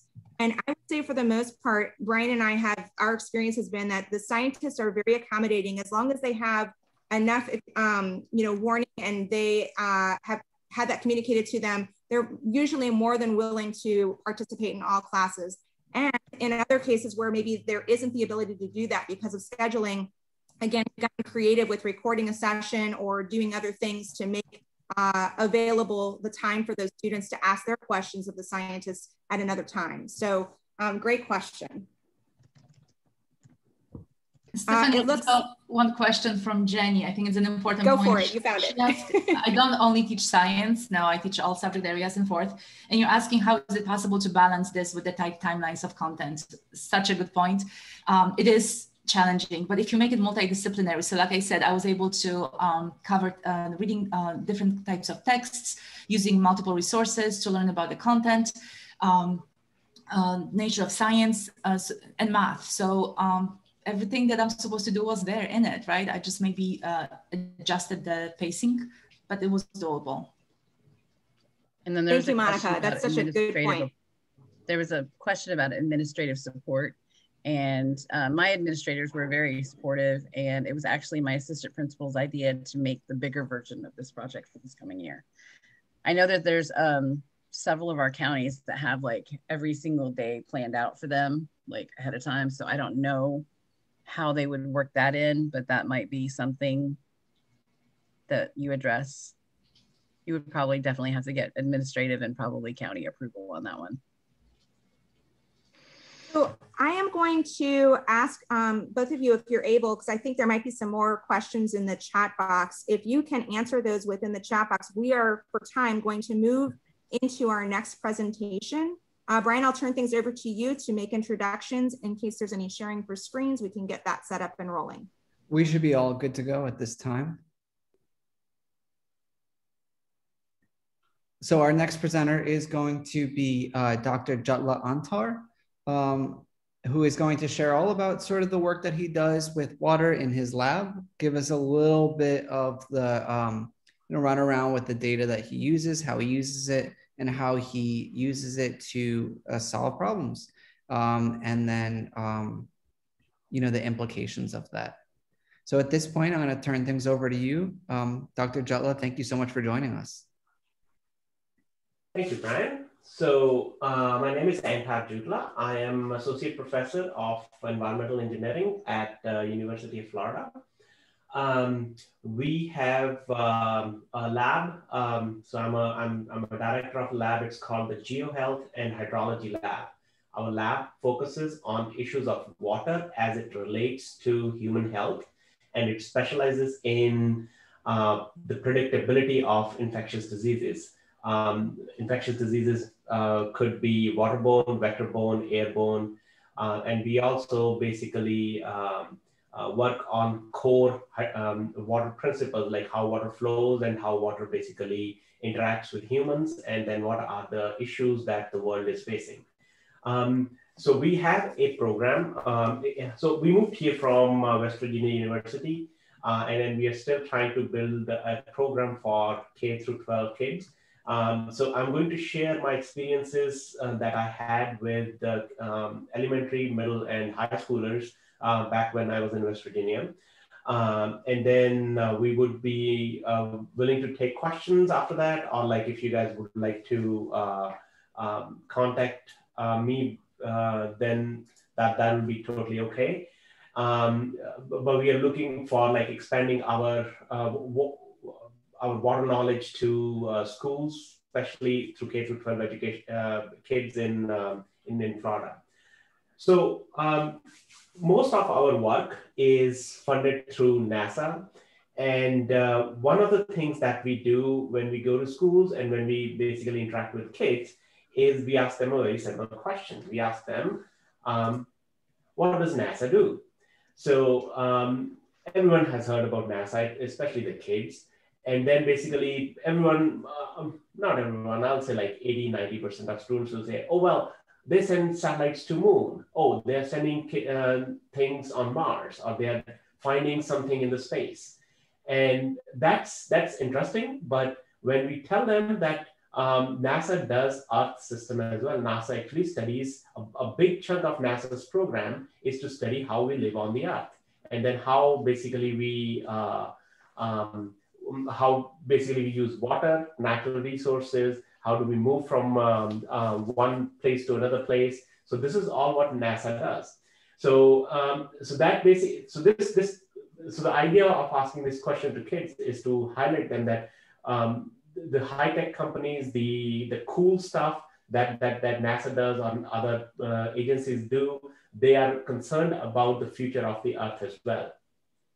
So what do we do is like we basically develop visualization programs for kids and to make sure that they understand the water issues, and then they basically try to assimilate that information in form of the projects or in terms of data analysis. We do help them with understanding how precipitation, let's say, happens in one location and how it is different in other locations. We did some projects in Africa where kids were interested to know that why does it rain less in Africa and more in the US. So we kind of like develop programs for them and develop maps and then interact with them that, okay, well, this is how things work.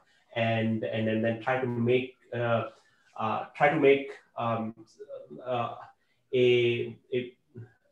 curriculum so that they can, if they're interested in the geophysical sciences, they basically, they're prepared to do that in their colleges. So I'm going to show you guys a video. So this video is on the flood prediction. This is this video was prepared by an undergraduate in my lab and with 2 high schoolers back in 2017.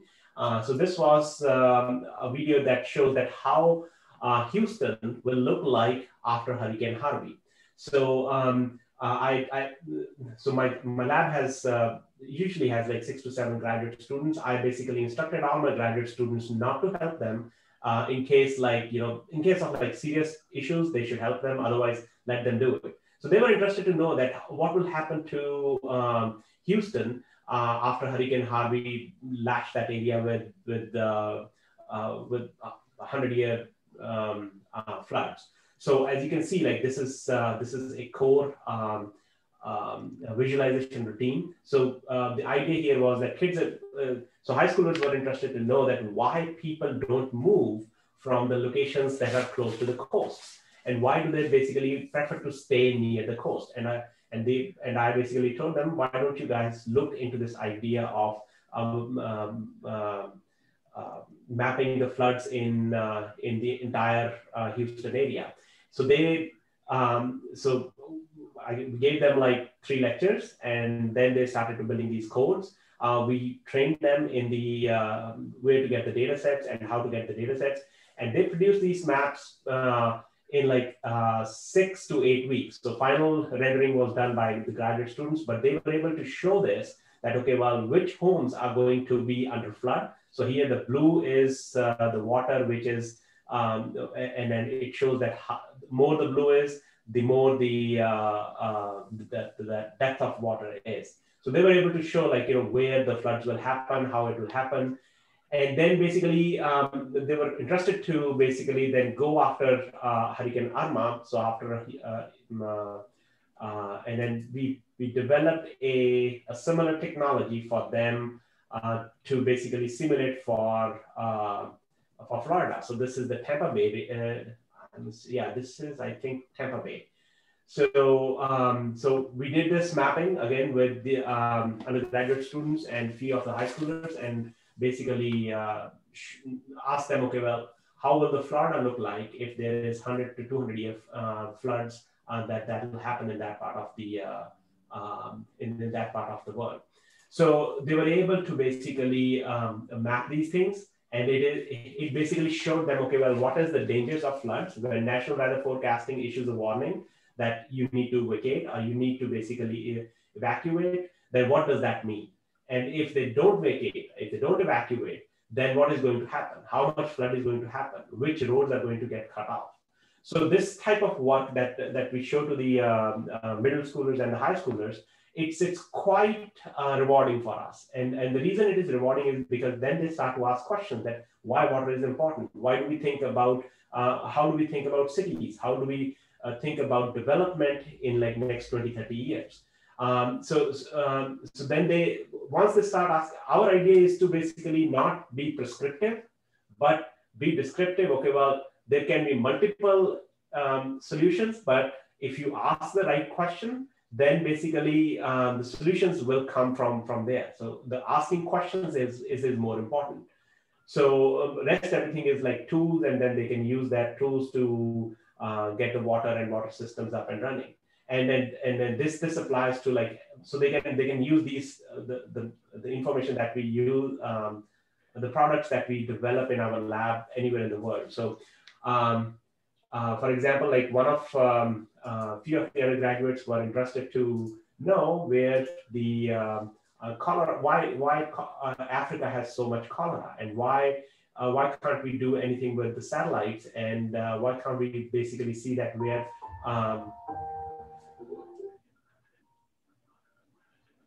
why can't we basically I'm so sorry. Why can't we basically figure out that people are not getting fresh water? So we basically, we have a model, we gave them the results, and we said, well, why don't you use the Google Earth, overlay the risk of cholera on Google Earth, and find out the water bodies that where they're getting the water systems.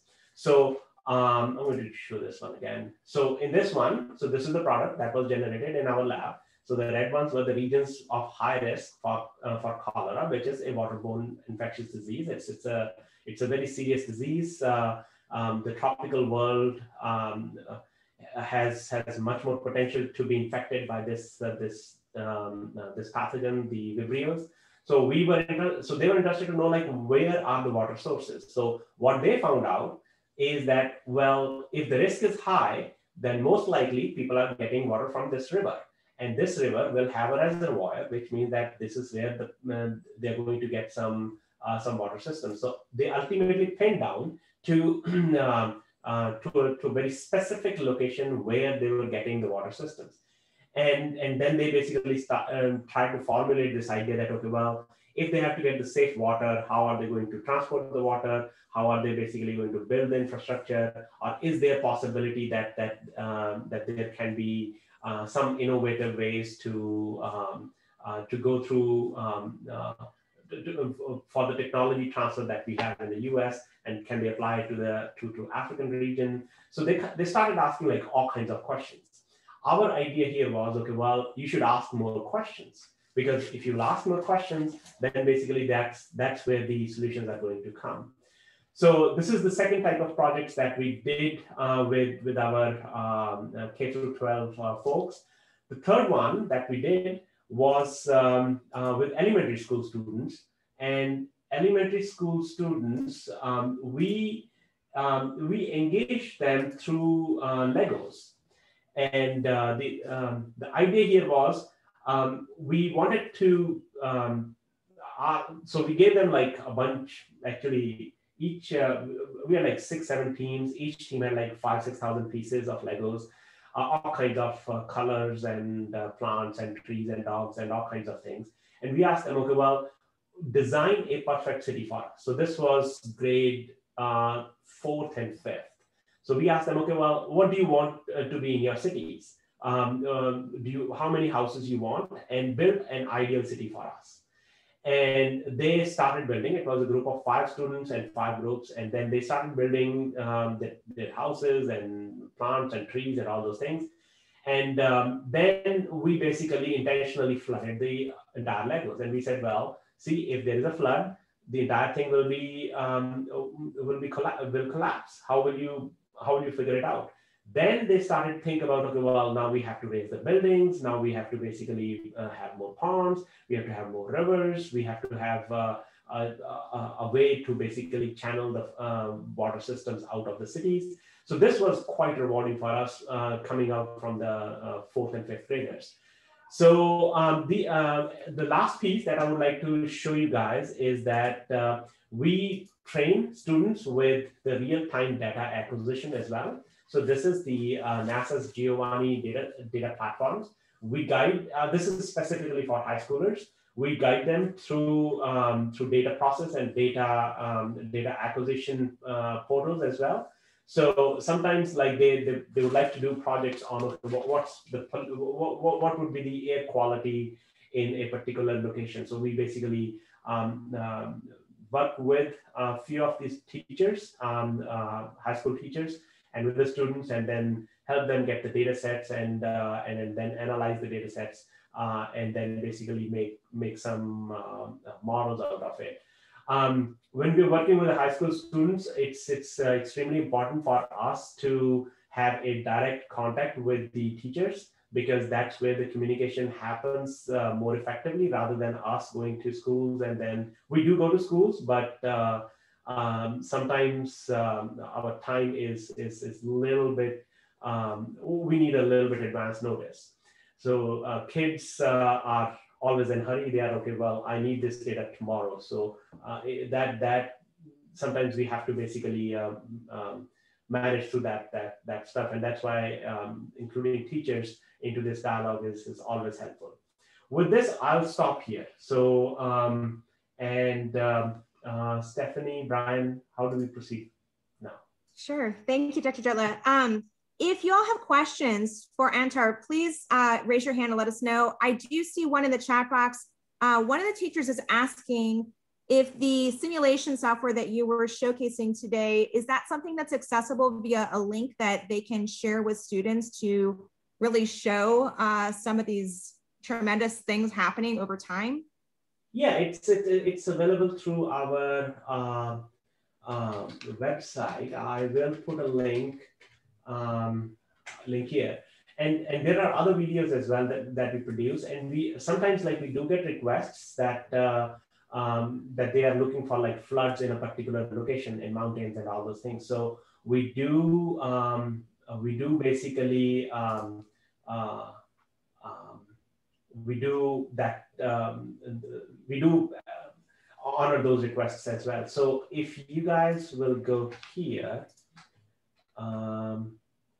And this one, so in the research section, there will be like flood forecasting, COVID, and hydroepidemiology, and all those kinds of stuff. So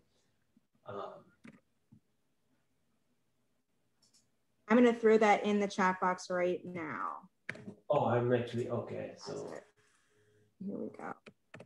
Okay, so that's the page that you were just looking at. And then again, as Antar mentioned, if you hit under research, you'll see waterborne disease, flooding forecasts, etc. And then I think Carla put in the Giovanni page, the Earth data page from NASA in there as well. So you guys can find that in there for your search. Yes, so Giovanni datasets are easy to use platforms. If, for example, there was another project that we were involved in. It was called the Mosquito Mapper. So Mosquito Mapper is based on a citizen science project. So what, and this was more in the mid-Atlantic region rather than in Florida, which I just don't know why it was not in Florida. So this Mosquito Mapper was based on this idea that kids will, when they're playing, they have cell phones, they will basically go, and if they find mosquitoes, they'll click the photographs. And once they click the photograph of the mosquito, then they will upload it on through an app. And this data set directly goes to the NASA Goddard Space Center. And then basically somebody will tell them, okay, well, if this mosquito in their neighborhood, is this mosquito dangerous or is this mosquito not dangerous?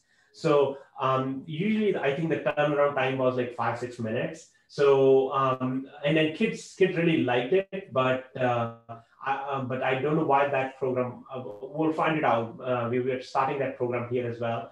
So we'll find out, like, how can we engage that citizen science program here in Florida or Gainesville region as well. So I'm going to put this link here, and if you guys, if there's teachers are interested in this program, let us know. We will be more than happy to work with you guys to get this thing up and running here in Florida. It helps both ways. It helps us because it gives us the a data that is otherwise very expensive to collect. You have to have the mosquito, the traps and all those kinds of stuff. It also gives us this idea that where the geocoded locations of where the mosquitoes are or where the mosquitoes are likely going to go. So it helps both ways. And it also teaches kids that, okay, well, what these mosquitoes look like. Yeah, this is such a great example of community science or citizen science and opportunities for students to engage in authentic science and data collection and to share that data where it's truly benefiting the scientific community, and research and innovation is being gleaned from that data collection. So great resource, great tool. And it's awesome that Antar and his staff are willing to connect with us to help kind of unroll or roll out, I should say, this type of community science project if you're interested. There looks like, let's see, there's a clarification question from Mary Lynn in the chat box. Oh, I'm sorry.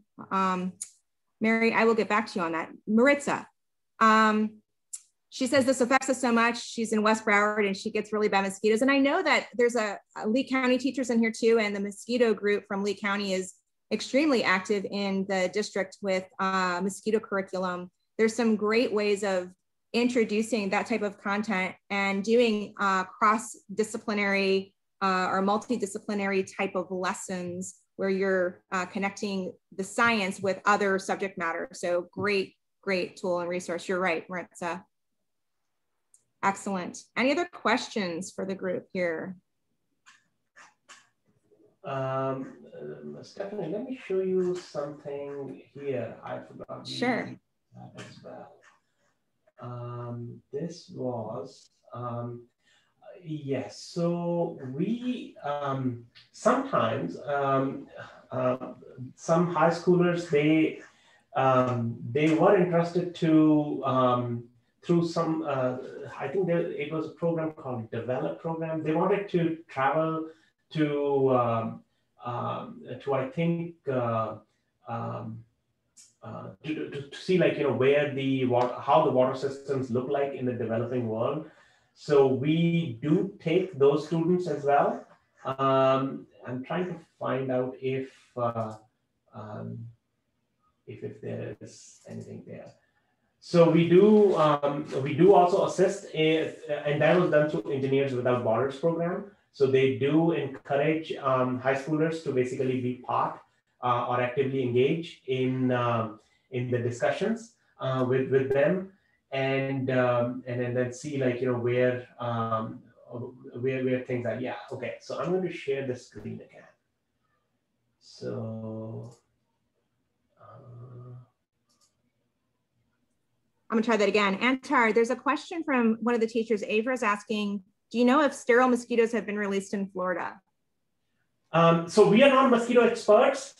We will find it for you. I don't believe it has been done, but if somebody is really interested in it, we have connections, and we'll put you in contact with those folks. So I'm going. Stephanie, can you see the screen share? We sure can. So this is the photographs of, like, some of the Lego camps that we have organized in the past. So these are the cities, and, like, the blues were the rivers and pools and all those kinds of stuff. We also, so with the Mosquito Mapper program, we also installed rain gauges in the communities. So this was like a weather station. So basically, kids, we installed it, and then we basically we developed a program for teachers where they were we gave them instructions on like how to calibrate, validate, and then collect the weather parameters. So that like they can tell students, okay, well, how do we collect the data sets? How do we analyze it? Why did we get more rain? Why the temperature differences are high? So we do have these kits as well with us. These are again like at no cost to any school or any communities. These are done through NASA's outreach program, which we can put you guys in contact with. So we did we implemented this program in an elementary school, if I remember. This was done like 6-7 years ago, and these data collection centers are still running in West Virginia. So we can also help you guys build this this type of weather monitoring systems as well. And again, like if there is a need, then we can always come and assist you guys in this one as well. Thank you.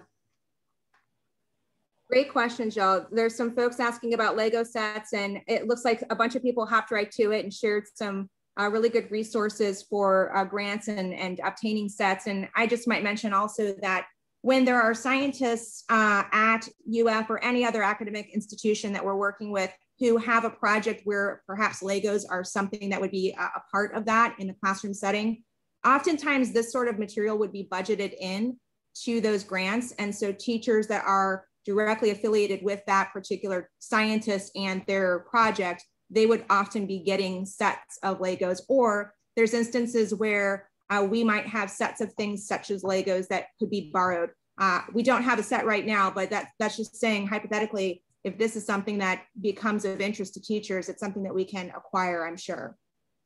So, yes, Stephanie, that's a great point. We do have, so our grants have funds to purchase Legos and all those kinds of stuff. Again, like whatever we do in our lab, so our lab has a heavy component on research, but we wanted to make sure that the kids know what we are doing, and then a simple language in which like we can teach them.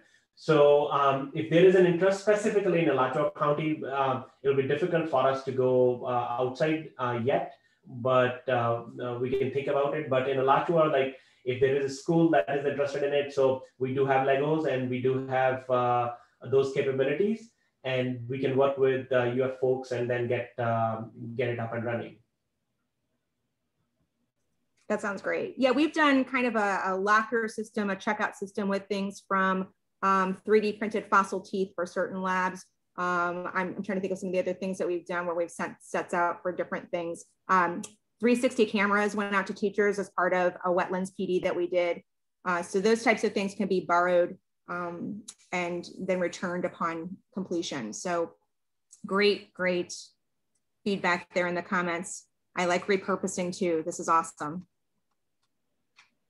Yes, I've got another comment here. Yep, single-use plastics, that's right, repurpose.